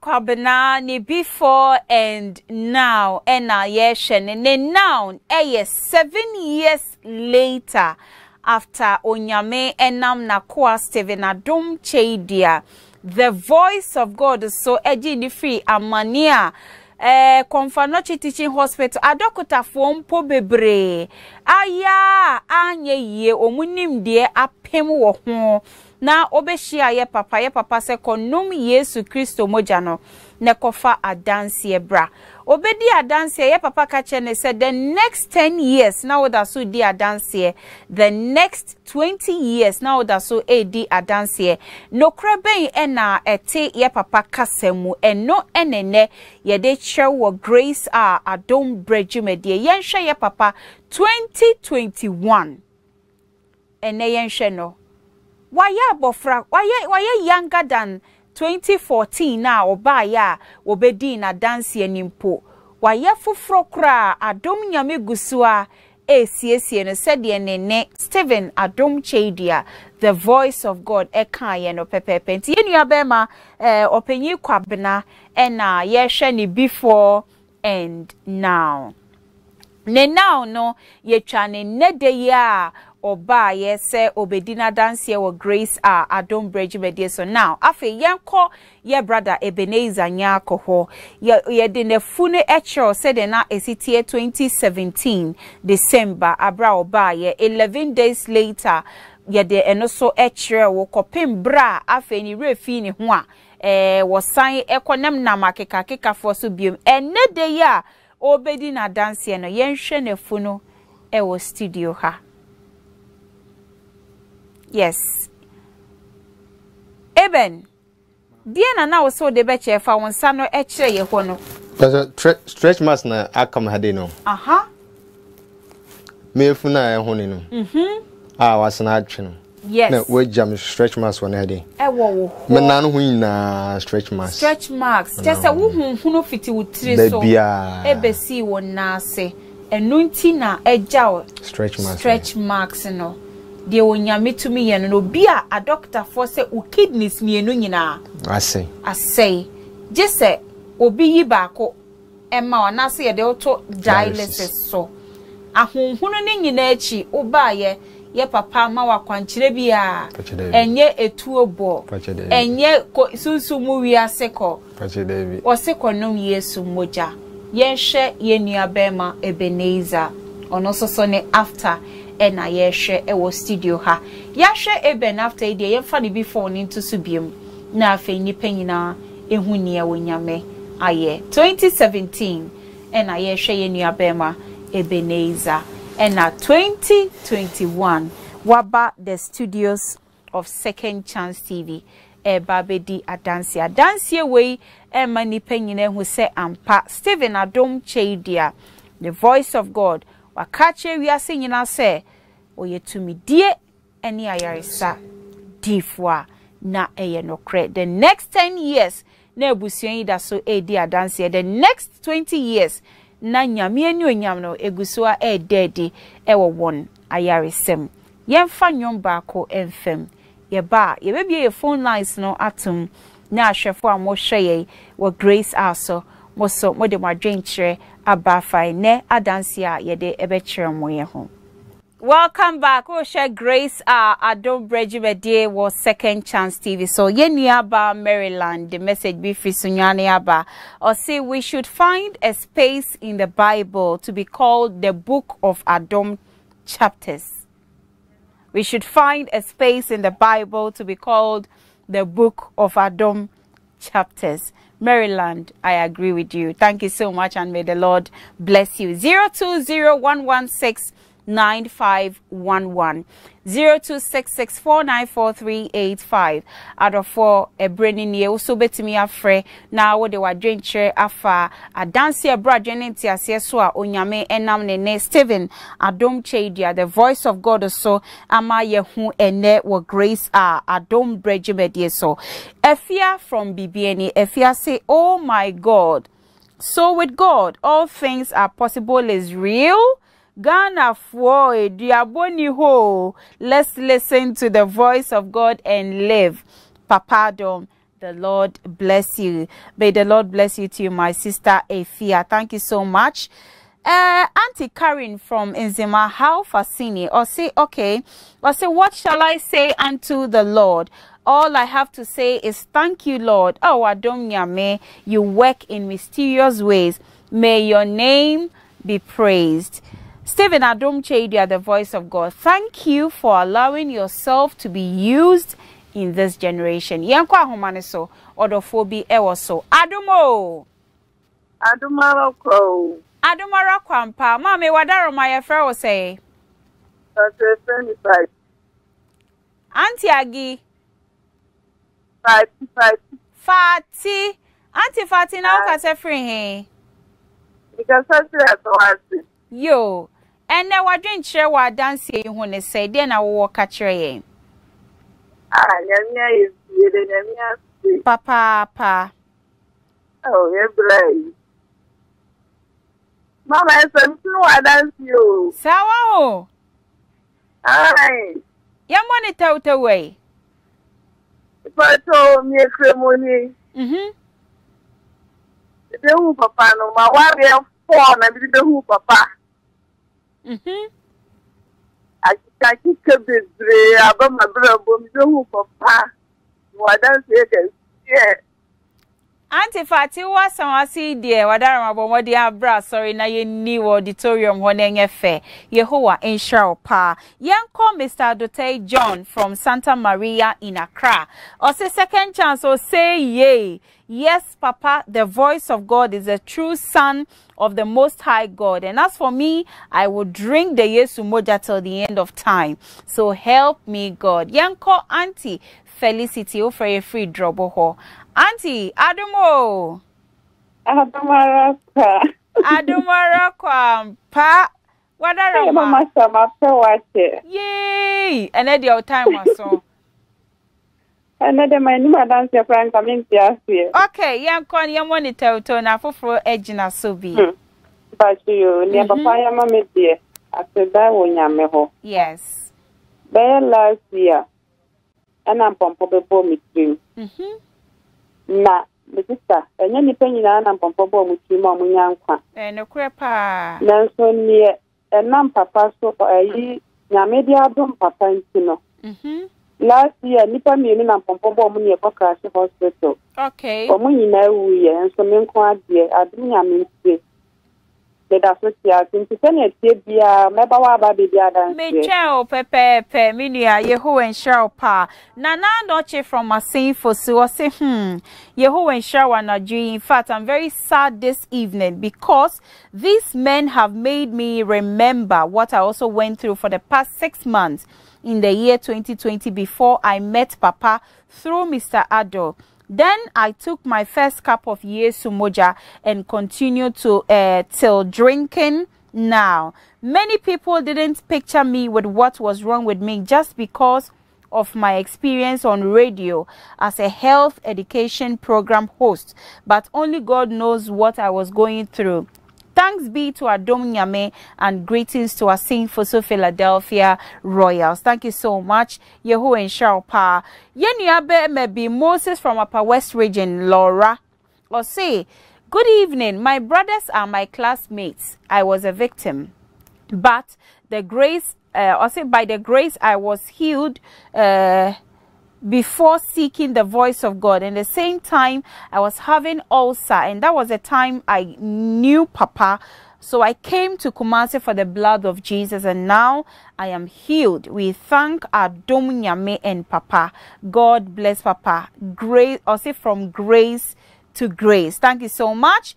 Ekwia Kumasi, or say, hey, Papa Adom, se wa ma ankagana for ye be ye den. Papa Adom ye dawase ne wa chre pa nyame show pa yenko kwewum praye so brother Shadrach ewa homane so brother Shadrach Adom wo Adom Philadelphia adeshe kron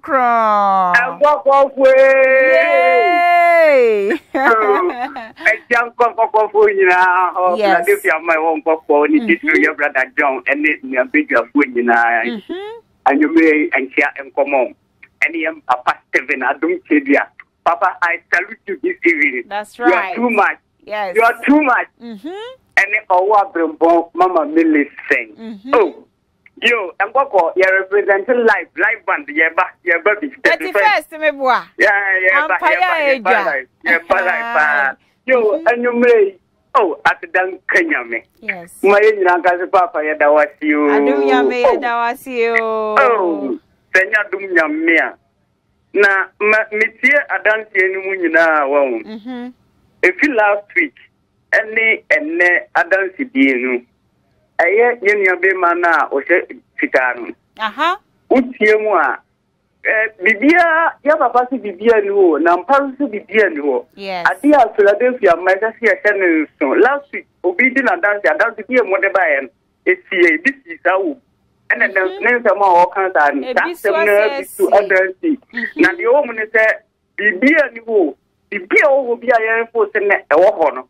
kasa and obi de ba yen chen na mama yen se saje we so ube wura Philadelphia May obo abotre prekope ana abotre prekope ebebo yes na abotre na bebo oda sonko efri okan no etiem ya unim ne se bibia wo mu no Kristo enti na ato na Kristo na sebe ya na no nyambeda dinti na okosa atebie nim na ya tan ore hwen han a obi di kasa ena unko ni pasmasi wo ena mianko ha ena mienye se ena because utie na nazie na wanu Yesu moja still no nani ma no ho so se no na second na su ogusu di enya de ne nam ye gare na ponti nam ne hwan ne ho ezan kanyame papa adi oko kwata papa wa froze on kan ma ho kura bi because you only know and you only know we get so be as you so ezan kanyame na Okay,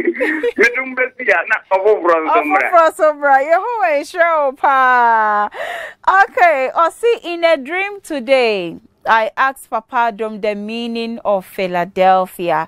The answer given was you brought out millions together.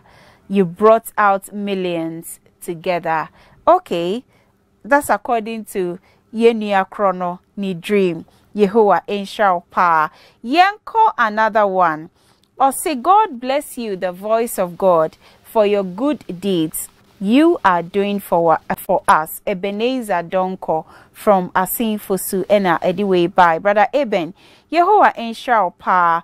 Cecilia from Enkoko. Or say, in fact, I am shocked of this testimony, but we thank God for what he has done for the two families. I also have a testimony and I will send it to you. I am looking forward to receiving your testimony. Odophobe said, indeed, these are fine cases. Wow. Thank Adom Nyame for the lives of our brothers. We are grateful for the voice of God in our generation. Sofumame from Swedro. Sofumame, Mechiao Emma Yehovah Enshao Pa.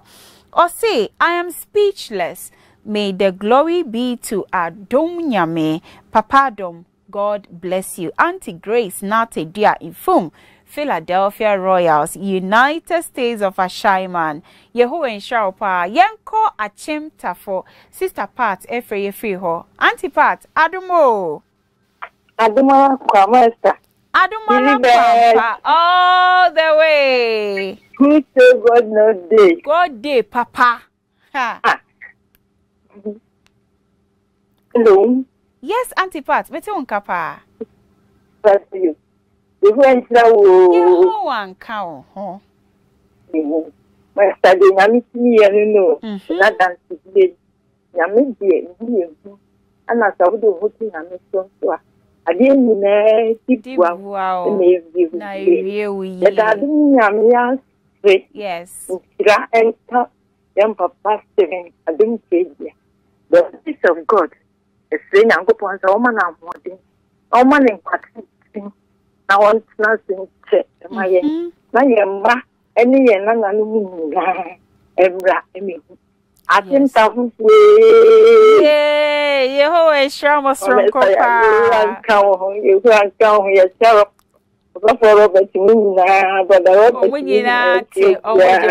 Yes, your brother Christian. Yanko Boise Chechere, your brother be free ho. Brother Kelvin, Adomo.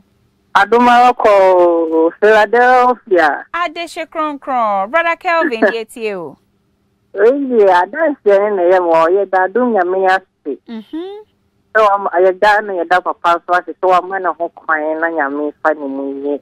Our dear man, you always trying to Yehovah encounter. Number so, me one question, be so.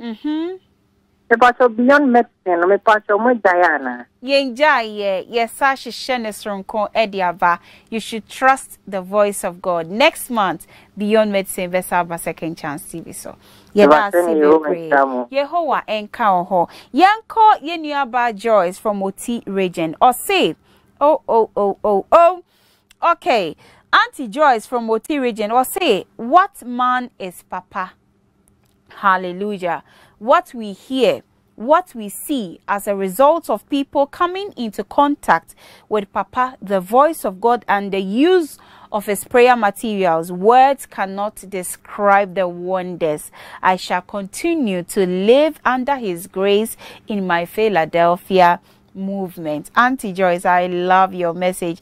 Yehovah ensure pa yenko takwa ye Papa David ekasefriho. Brother David, Adomo. Adumola kwa wesa. Ifato na pum. Boko adomna anti yeho ye pa. The radiasi. The second chance TV nyina. Die koso die obia just musisi. Se na nimuni na tifi ni ho. Na second chance no obi kan meaning Philadelphia no. Yes. Second Philadelphia the minimum say eye the shortcut way to heaven. The meaning I me wono no. The shortcut way to heaven. To heaven. I see. Yes. Enti anuanom momi enso mu yi. Na we na chi no ye ni anu ye bia ye ni excuse bia ma. If you say can say Bible say munwie corazin munwie bezeda say anwanwade ni awodi nyuma tire ni sidon ehu ya nkovesa cha no en ye nya ne ntiti ye ntime faso ansakira ni hu say ye nya no ye bia yi biem ye nya no mom ye nso mu ye na dum nya me ho so do boy nyina ye ho enhire obibia ye ho enka ho yenko teacher Francis Awo Elibo or say in my hometown when a man becomes pregnant like this then family members begin to look for money for your funeral.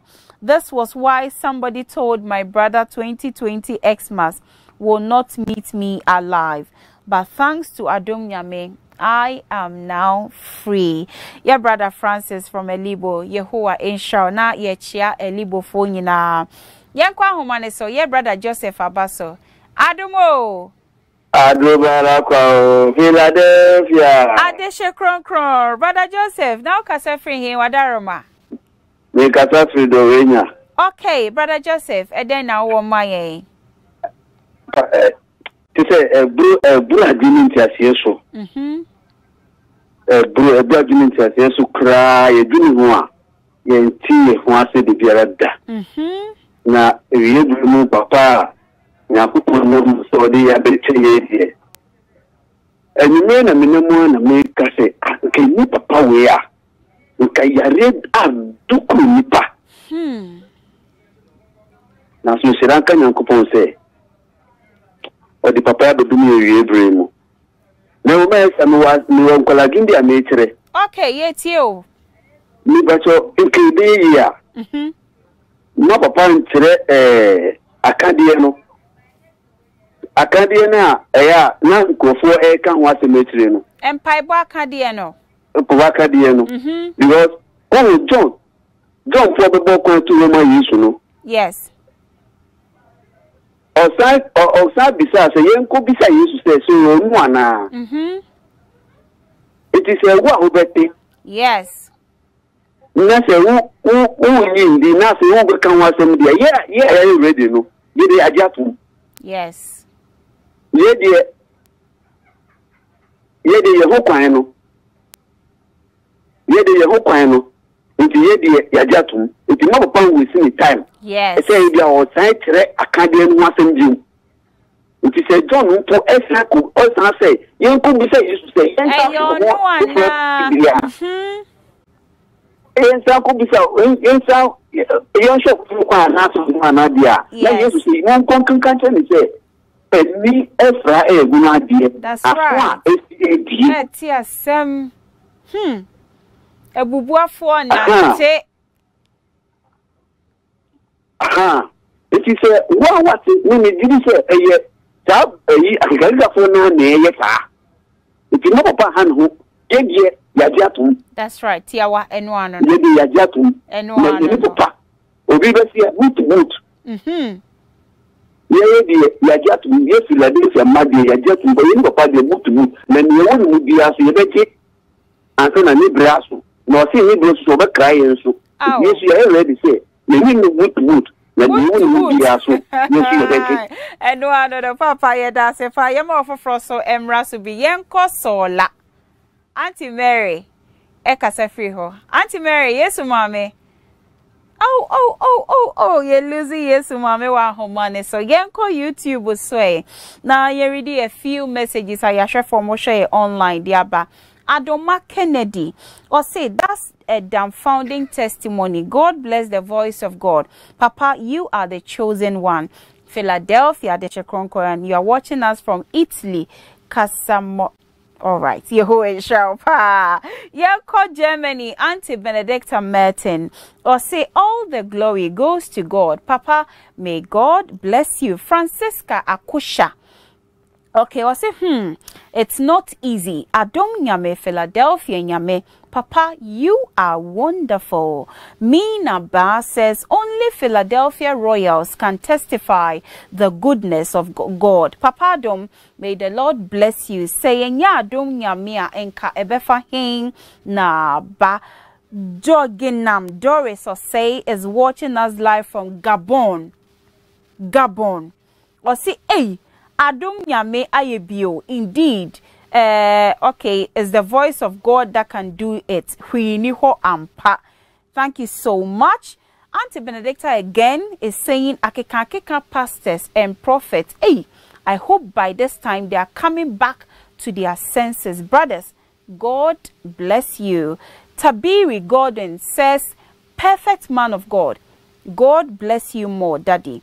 Frida Enima says, this dumbfounding testimony.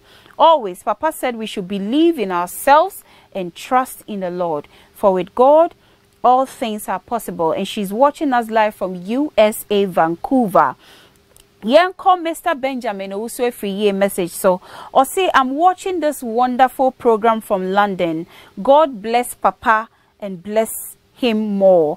Auntie Mercy Sumani is also watching us live from the USA, and she's saying that or say, Papa, God bless you. If not, Papa, where will we have been? This is our brother. Okay, this is our brother, Papa. What should we do for Papa? That's a big question. Kwame Deborah say, oh, share live from Belgium. Yehowa inshallah pa yeda ya hwefo nyina so ase ha na brebe ma kwan ma yede ye phone in any your messages akenkan no esiyembra back to the studios and you are no mienu doctors incurable diseases kidney stage 5 beyond repairs irreversible and so now so with God said Papa said we should trust in ourselves and believe in God, and we should believe in ourselves and trust in God, and abemuso ampa ene with God incurable disease ayira nyaminti enuano mesama mu Yehowa inshamo pa opening 7 years nie ena wo call how muma wo nyame nam na ko aso ajewo efrimo enenne wabade wo ho abeche wiase nyina eche yeseso nyame nam na ko aso jewa wajewo kra dodo a ehwe na omo how amania hudo bi mu obi wo ho anani da so nyina asa obi so tifi edwen se ayaresa ekoso instant healing sahudo enti eye no kre wo ho towa wo ho beto kra na obi sa wo hwe ye fidi kase yi so ne ka bibi kire wo mo maye. Okay, chine me chino me nte papa ya to me ka se gidie na di jiwo gidie na jiwo wo gidi na o sha se eji papa akande Yesu moja na nyambe boa ohun beto so the meka se gidie ena ebetimi aje obi enye gidie na ontu ni mpai bo akade so gidie so anamo enye sa kasa ben pa na o ka frafra mebo ufri also free Bolga so Philadelphia movement akopie mu wo ho ebi wo ho a omunyina ehia ene ye papa som kwasia da bia fafrafra kasa ka bibiche okromfo nso yi okay manu etisra sacre embat nersala yeta afare because an katara sira sacre ukanye fare so nersala sala hanta paho dezo de bio de que sira sacre sa za bo wenam de sak do borala wenam podolala wenam tuntonala yeli se ne wo de sak sira de wenam hasongra wanye hotebgo se nkataba ako so manon ta se ngo yele ombala o tara sira sacre la sazele la sura wenam de do wenam tuntonala yeli se Yehowa nshao pa. Ye ko ye nua bema Ebenezer so. Ene wawo de oba ato Adom Kyei-Duah beboa. Be pese me bomodi ananka ye de 2020 model baby no etre. Se wanya say. One yambo eche no be 1.5. Oh, wachina nkwa no onya 1.5. I see. Ye fa ne pictures entre na nipa nyina ehunai. I wono no woda so no. Be pacho boni di ne che ye bieme. Juanita Adom Kyei-Duah. Juanita Adom Kyei-Duah. Or 1.5. Ye nua bema Eben ne banie. Na ye nua bema ya na ye nkai se ni nipadua nyina hono ya na sebi ne bema kora ahono. Ene wo ho to ama watimi. We de chia me akwasi die ni bia. Ye da Adom nyame ase pa e woni a wa ye. Yes another picture of Juanita Adom Kyei-Duah. Dear Unyame etumi eye no. Brother Eben, yetie wadansie baby akeka ede ukodru ye akwankyira hodo we na eye o wakowia obi nam wo na fidie mu ensem sei henyan kopem se ubepie mu wo ha ye papa se hwini ho konom Yesu moja na kofa adansie bra.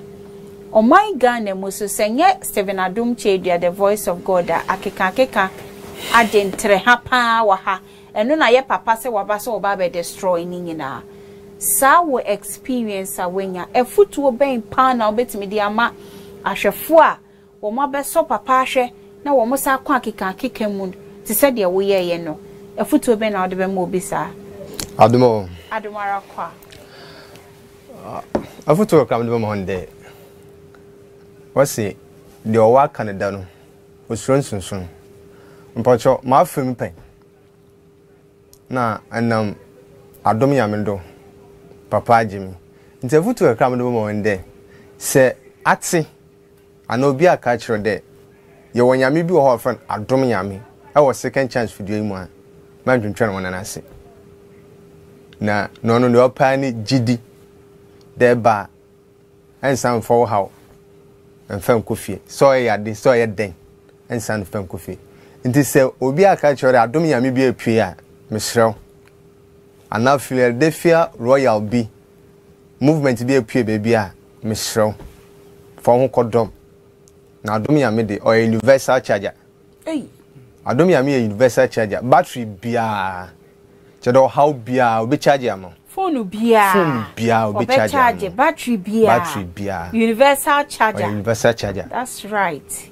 nti no matter how our battery to what the fabra adom yame ho ne bedu ha dia ben yankwa amen your brother Ebenezer Nyako say Adom Nyame oye universal charger mijidi sansa ye papa timi gina Kenya se adwumem connected the whole world that baby a charge enti say there was some ye papa no ye nua be ma ne say oye universal charger be de mijidi pass Adom Nyame oye universal charger ampa ye do obi biara se ma oye ho enshaw sa woje bresha grace Adom bridge me de mijidi se enne adansie ya yetie ebe boawo na aboa me na nsenka ye gidie ehihima ye hu sese Adom okasa osuro enya ejumaye. No matter where you are in the world, no matter where you are and what you are going through at this very moment, if you haven't tried the God of Adom Kyei-Duah, do not lose hope. He is the God of impossibilities. The doctor see enye ye no adom nyame bemu a ebeye ye san se adom a wode adom na koa no eye tumidie eni ayaresa. Nyame ya adom a ochena ye mpaiboda ye papa begina ne pulpit so waka ne nyame sempa asem ne mu ena nsenkyerene no free eba brana besohwe na oso bedi adanse Yehowa nhyira me din de Esther obenda akọ na woche se ne yesa de adom bregimedie ebeba besomo yakra